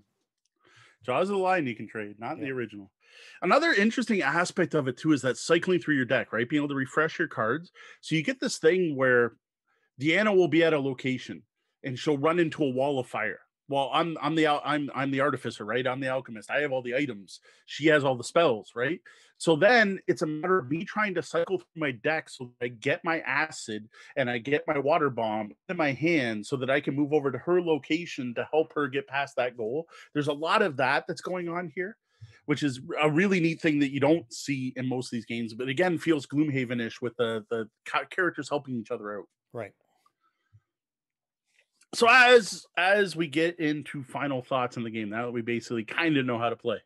Again, this one's a rough one with all the interactions. This one took me a long time to get to this review. I feel bad. Paizo sent me this quite some time ago. It's taking me longer than usual to actually get to the review portion of this and get enough gameplays in. And this sat on my pile of obligation pretty much longer than any other game. And that's the learning curve. Like that rule book is one of the most intimidating I've ever seen. Like short of 18xx and an advanced squad leader, like this is a scary book. Like it's not only just the thickness, it's how small the font is and how it's written. Like Mike Selinker obviously writes role-playing games and not board games. Like there's a very different style of writing used to impart knowledge in a role-playing game compared to a board game. In a board game, it's much more instructional, whereas RPGs almost are technical manuals, right? Like that's kind of the feel of it. And I think the reason for this, especially being this 2019, this new release of a game that's been out since I think 2013. I don't know. It's been out for a long time. There's been a large number of iterations, different box sets for this out. Is that this game is also part of a public play network. There is a Pathfinder Adventure Card Game Society where people can go to local game stores and take part in national tournaments and win prizes and get cards. In this way, the Pathfinder Adventure card game similar to Magic the Gathering. And just like Magic the Gathering, the rules have evolved to be almost feel like legal documents, right? With the amount of detail for exceptions and timing and specific card interactions and what parts of the card take precedence over other parts. It's an intimidating rough read. Now, I will say August 2013 was the initial so I was right with Rise of the Rune Lords base set. So yeah, 2013. This game's got some legs, right? Some long teeth. So as I said, though, all that said, like it's worth the effort. It's worth getting through that rule book and sitting down to play. What I do recommend is don't do what I do and reread the rules 80 times trying to internalize it. Just sit down and start playing. Those first few games are going to be rough. Like we were to the point of almost frustration of every time we flipped a new card, it felt like we had to look something up. Like it was that bad. I was like, all right, we got it. We got this. All right, flip this. Oh, wait, what's that mean? Okay. Thankfully, the rulebook has a really good index in the back, so that part's thankful. I is certain the first game we spent more time looking up rules than actually playing. And I'll say, even now, playing through a big chunk of Dragon's Demand, we still have to look up a few things every game. I don't think we've had a game yet where we didn't touch the rule book. Now, what is impressive, that in all this time, we have found the answer to every single question we've had in the rule book. There hasn't been a situation we haven't found an answer to. Like, I've never had to grab my phone and Google. I've never had to go to Board Game Geek. It's all there somewhere. Yeah, and this is such a welcome change from all too many games where the players at the table will be all on their phone Googling and finding different answers often to the question that has arisen. There just aren't that many games out there that the rule book is that complete. Yeah. Which is why it's as thick as it is, right? Like, I get it. Like I said, especially with organized play. Like, you're looking at tournaments where people show up and there are prizes on the line. They got to make sure that everything's covered. I get why it's there, but it's a rough read. It takes a bit to sink in. And like I said, we're still, to this day, I'm sure if we go downstairs tonight and play a game, there'll be something that I'll be like, wait a minute. All right, the monster has acid resistance, but I have a thing that ignores resistance, but only if you play a fire card, and you played your fire card. Was that on the same, one of those, trying to figure out how it works? And I'm sure it'll be there. Skipping all that to actual gameplay, once you kind of got it down, we've really been enjoying this game. Now, when I first heard about this game, I thought it was a deck builder. Like, I was thinking it was, like, not exactly, but Dominion Ascension, that aspect of it, that I'm going to have my deck of cards that represents my character. I'm going to go through an adventure, and now my deck's going to be bigger and better.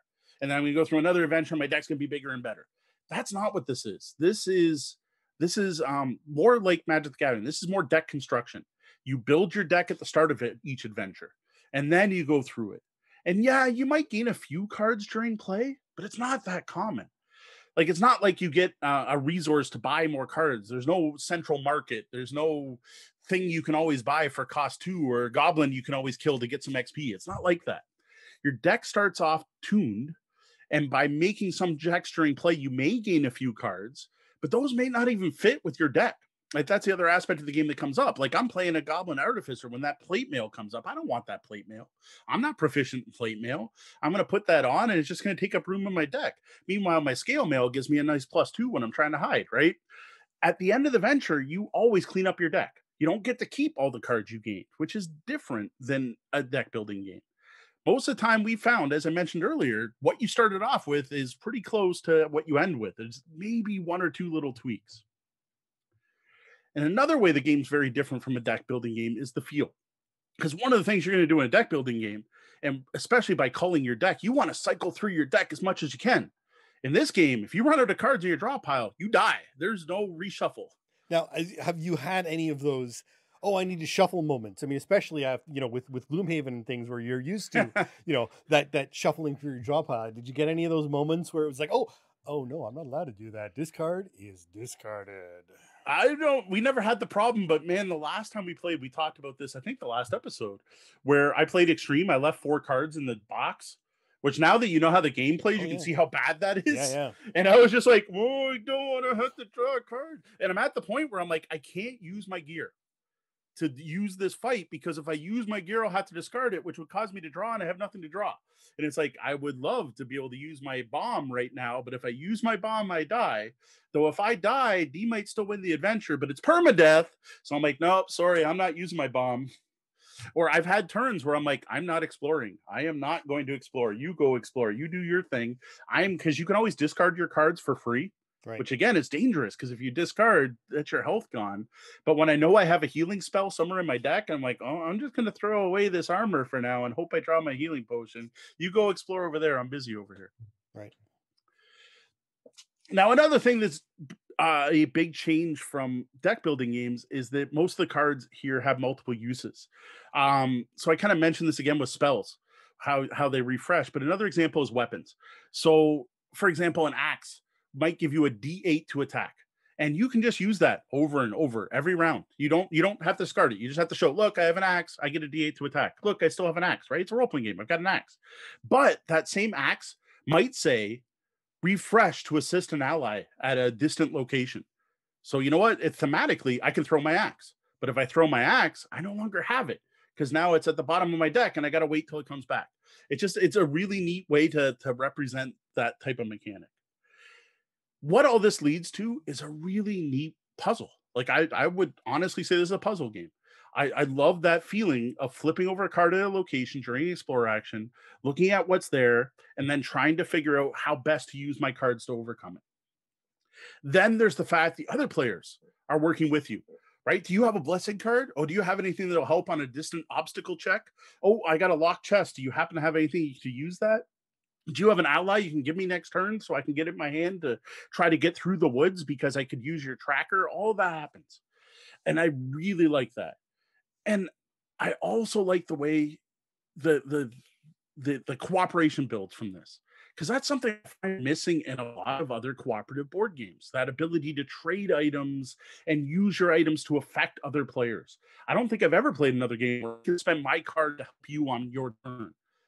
Although, you say that, and now here, I'm going to go back into these Gloomhaven comparisons because, anyone who sits and watches your Friday night streams knows that you're using your action to move D2 spots so that she can attack in that thing, or you're making sure that you infuse dark so that on her turn, D can use whatever she has. And there is that level of comparison. There is some the difference is you're not actually trading actual cards or items. Right. And of course the Gloomhaven communication restrictions are a big sort of hindrance and limitation to that cooperation.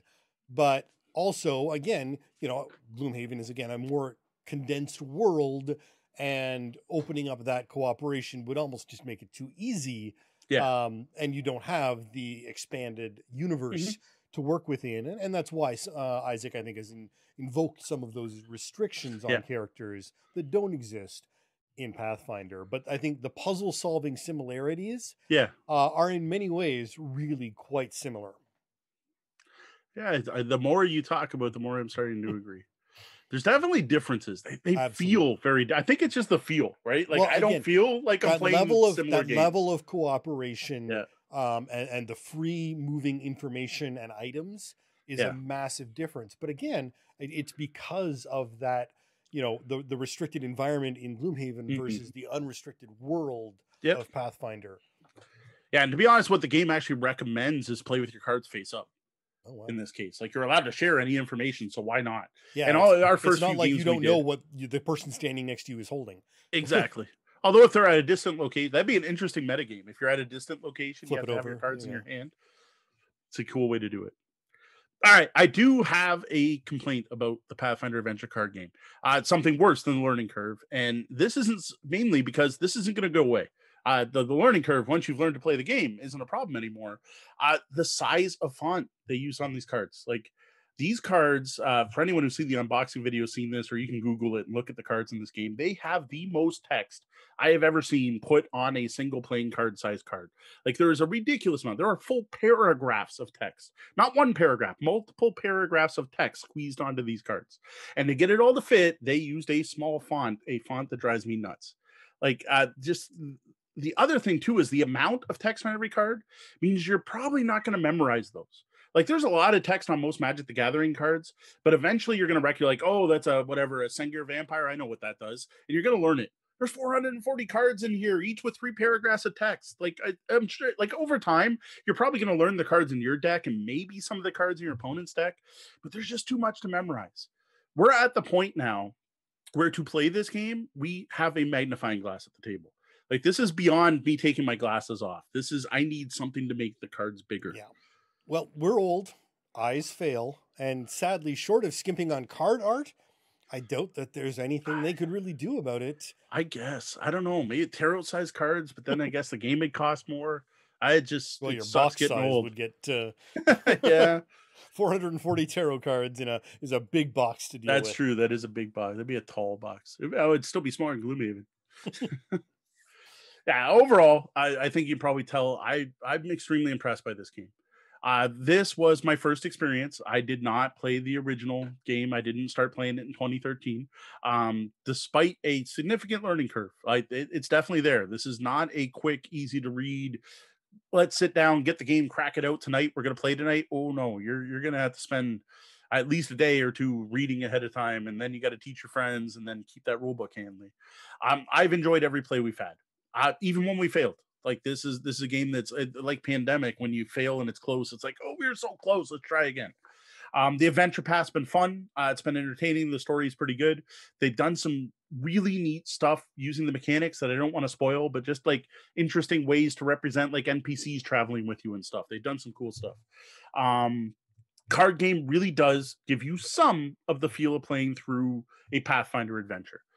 But you don't have to have a game master, a full role-playing group, and no one needs to do any prep, and you don't have to draw maps, and you're not all the stuff that has to happen to play a role-playing session. You don't need all that. You can get that experience with just this box set. If you're a fan of Pathfinder, I think there's a lot to like in this card game.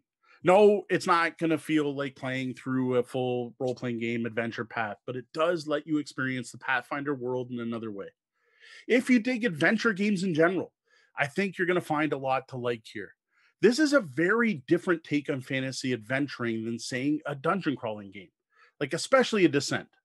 But even a Gloomhaven, there's no positioning here. There's no map. There's no hexes. There's no line of sight. You don't get that aspect of the game at all.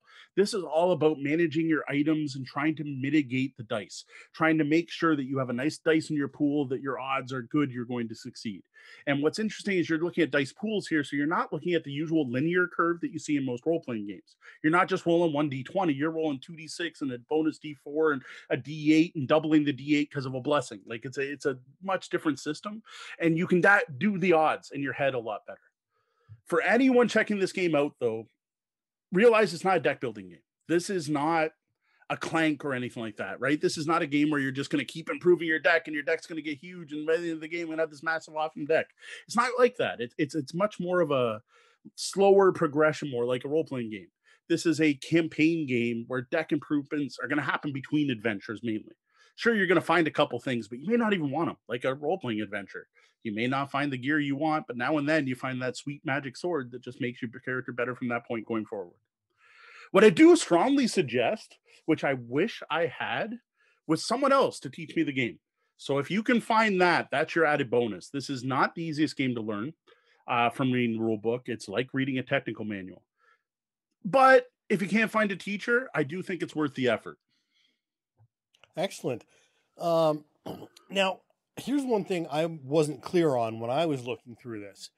Are the paths from earlier, so if I compatible? So if I buy the 2019 box set, am I going to get something out of buying a path that came out in 2018? So they did change the way things worked significantly for the Adventure Pass. So the previous Adventure Pass were one large oversized card, and it had a list of what you encountered on Encounter 1. And it just basically told you how to build the decks, what villains to use, whatever. And you would check it off when you beat it. And then there'd be part 2, part 3, part 4 with rewards. That's been replaced by a D&D module, like a book. It's a small book, but it's a book that tells, here's your story and here's what's happening. And there's more to it. There's more involved. So yes, the old ones are still playable, but you're not going to get the same experience as you will with the new one. Right. And I think you'd have to enjoy this a lot to want to go backwards, in my opinion. Like everything I've seen. Now, again, I haven't played the old sets, but I've watched some how to play videos. Interestingly, there is not a single how to play video for the new set out there on anywhere on the web, which I thought was odd. There's lots of the old set, and watching it, there are differences. There are rule changes. There's sections of this rule book that tell you what's different, so you can do it. And the old stuff is all compatible, but there are little tweaks and little differences. Blessings work completely different. The clock's completely different. You no longer have an adventure path card. Like, they don't exist at all. You now again have a book. It's I think there's enough here. Plus, there is another full adventure path already out, which I have, which if we ever finish Dragon's Demand, we're also going to review. There's an unboxing video of you if you want to just see how many cards are in there, because there's not really a lot to unbox. There's a book and a bunch of cards.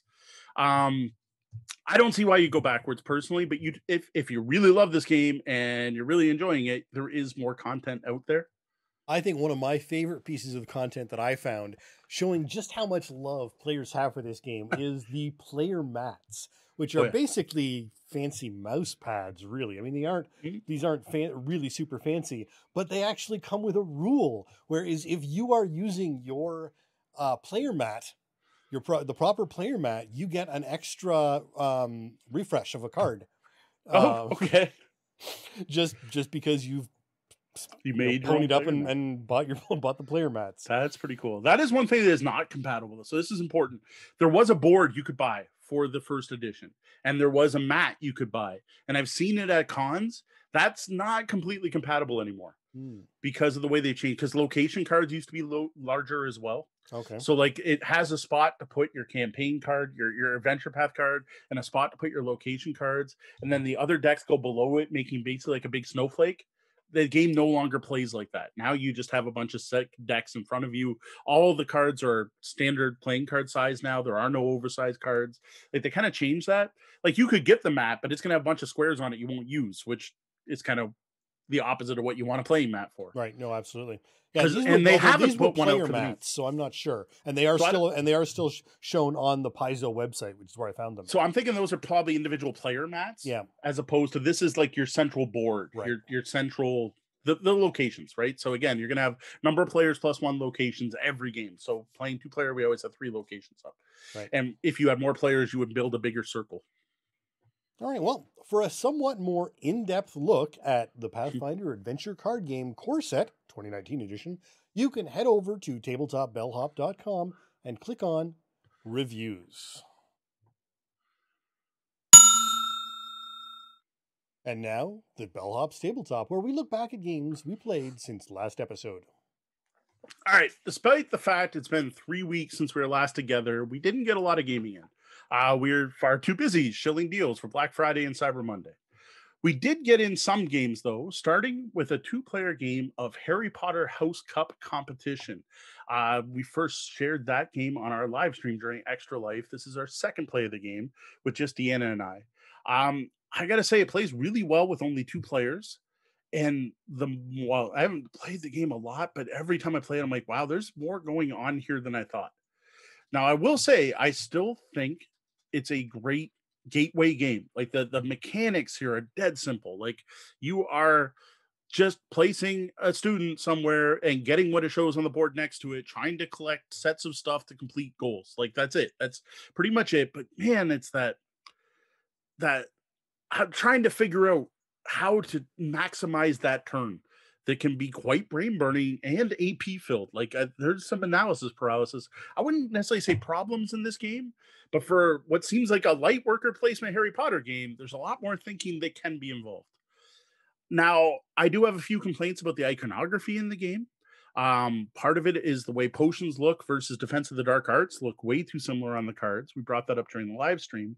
And another one, which we ended up realizing the last time we had played our first 2 games Extreme. There is a type of iconography that I thought meant player count. So there's these location cards that show like a 3 on them. And I thought it was for 3 players only. And they go up to 4. And it's a 4-player game. And there's some that only say 2. And I'm like, so these are the cards you include with 2 players. These are the cards you include with 3. And these are the cards you include with 4. Well, that's not what that iconography meant. It actually meant you needed a student at a level. So a level 4 student who has at least 1 skill at level 4. Now, this didn't break the game. So our plays we played aren't invalidated, but it did mean that I pulled some locations out of the deck that could have been in there that could have come up. But you randomize which locations are in play. So it's a chance they might not have come up anyway. So we did play slightly Extreme. It's going to be a few more plays before I'm ready for a final review on this one, especially having cards out with locations that require skill levels. Yeah, that's twice the iconography has come up as a problem in this game, and I fully expect that we're going to hear about it in the review. Yeah, that's not going to fix itself. Unless Deanna actually does steal the cards and take a paint marker to them like she's talking about. But that's not going to improve anything from the original production quality. I do still got to give it the thumbs up for the best scoring mechanism ever in a board game. I still love the way you track score in that game. Up next, I got something brand new, something totally new. It's called a game called Bricks and Brutes. This was, again, 2-player, just Deanna and I. Now, this is a kids game. This is I have a review copy sent by the designer. People who watched our last live show actually got to see me open this up during the after show. This is a lighter game. It's a non-dexterity based stacking game. So like you're stacking blocks, but if your stuff falls over, just restack it, right? Like you're not relying on your skill. You're trying to build a section of a castle wall that looks the way a certain card does. You're trying to meet the queen specifications before any other player finishes their own. This is a very random game. It's all about you roll a die, you get some bricks, you get some workers, you build some stuff, and try to do it before the other players. It's got some backstabbing elements. This is definitely a younger kids game. The only reason Deanna and I played was to get the rules down before we introduced it to the kids. This isn't really enough no gamer is gonna rush out to play this, but it might be a great game for kids. It does have some really cool components, and it does have a couple mechanics that are fun. Like one of them is your brute meeples. When they fight the other brute meeples, you roll them, and the ones that are face up are in the fight, and the ones that are face down were knocked out. And if they happen to land standing up, there were 2 brutes. Like that's a neat little mechanic. It looks cute. Yeah, this was a fun one to see pop up on your Twitter feed because it's just a cool looking game. Yeah, this one definitely wins for table presence, if nothing else. I gotta admit, when I first saw it, I thought it was going to be more crossbows and catapults. Like I thought you were going to build the wall and put meeple on it and try to knock it down. No, not at all. Now that might be a neat expansion. Just saying, you might want to do something more with the game. But yeah, it looks good. I think the kids are going to like it. I'm going to think Big G's probably a little too old for this one, but we'll see. Next is another new to us game. Sort of. I technically played it a long time ago at a Board Game Blitz tournament, but first time I played my copy of Mission Red Planet. This is off my pile of shame. This is one I've been trying to get to the table for a long time, mainly to show off to Deanna. We've mentioned this one on the show. Anytime we talk about area control or area majority, I bring this game up. Now, we played this with my oldest daughter, Deanna's mom, Deanna, and I. So all 4 of us playing it. This is one of the purest area majority games on the market. Everyone starts with a hand of identical cards. You're going to use those to load steampunk rocketeers onto ships. And then when the ships are full, they're going to fly to Mars and go to different sections on Mars where they're going to compete for 3 resources of various qualities. There's a not so great one, a great one, and an awesome one. Only the player who has the most astronauts on each region of Mars is going to get the mining rights and score points. This is a great older Avalon Hill game, an old bookcase style game that Fantasy Flight reprinted. Not new, we're still looking at like 2016 for the reprint, but they upgraded it, made it look better. They gave it they gave it that steampunky rocket punk theme, included little tiny astronaut miniatures. Really great looking game.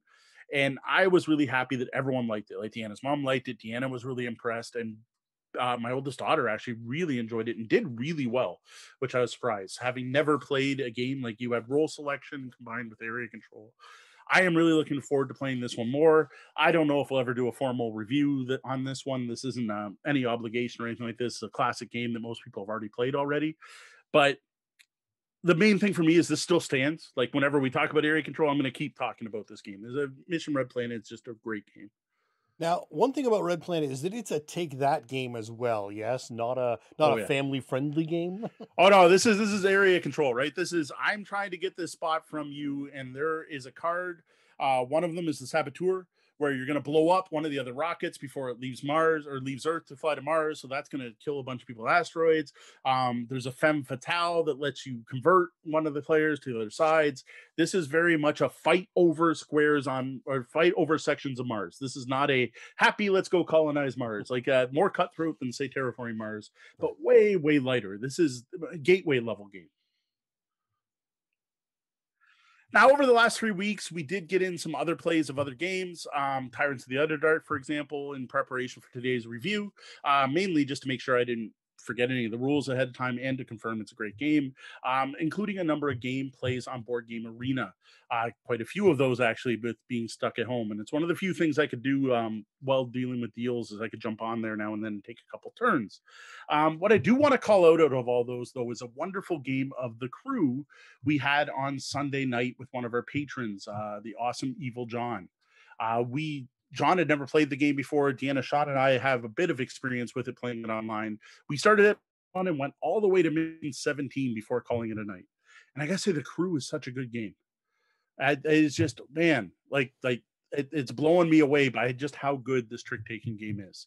Though, if you are playing online, play real time. Do not even attempt. Like, we should just cancel that game. Like, I don't even know if I want to keep it going. Like, I'm sick of seeing it pop up as a take your turn. And it's been a week, and I don't know what's going on or who's trying to do what, and if anyone's communicated. No, real time only. Yep. Well, how about a look ahead? What do you have planned for the coming weeks?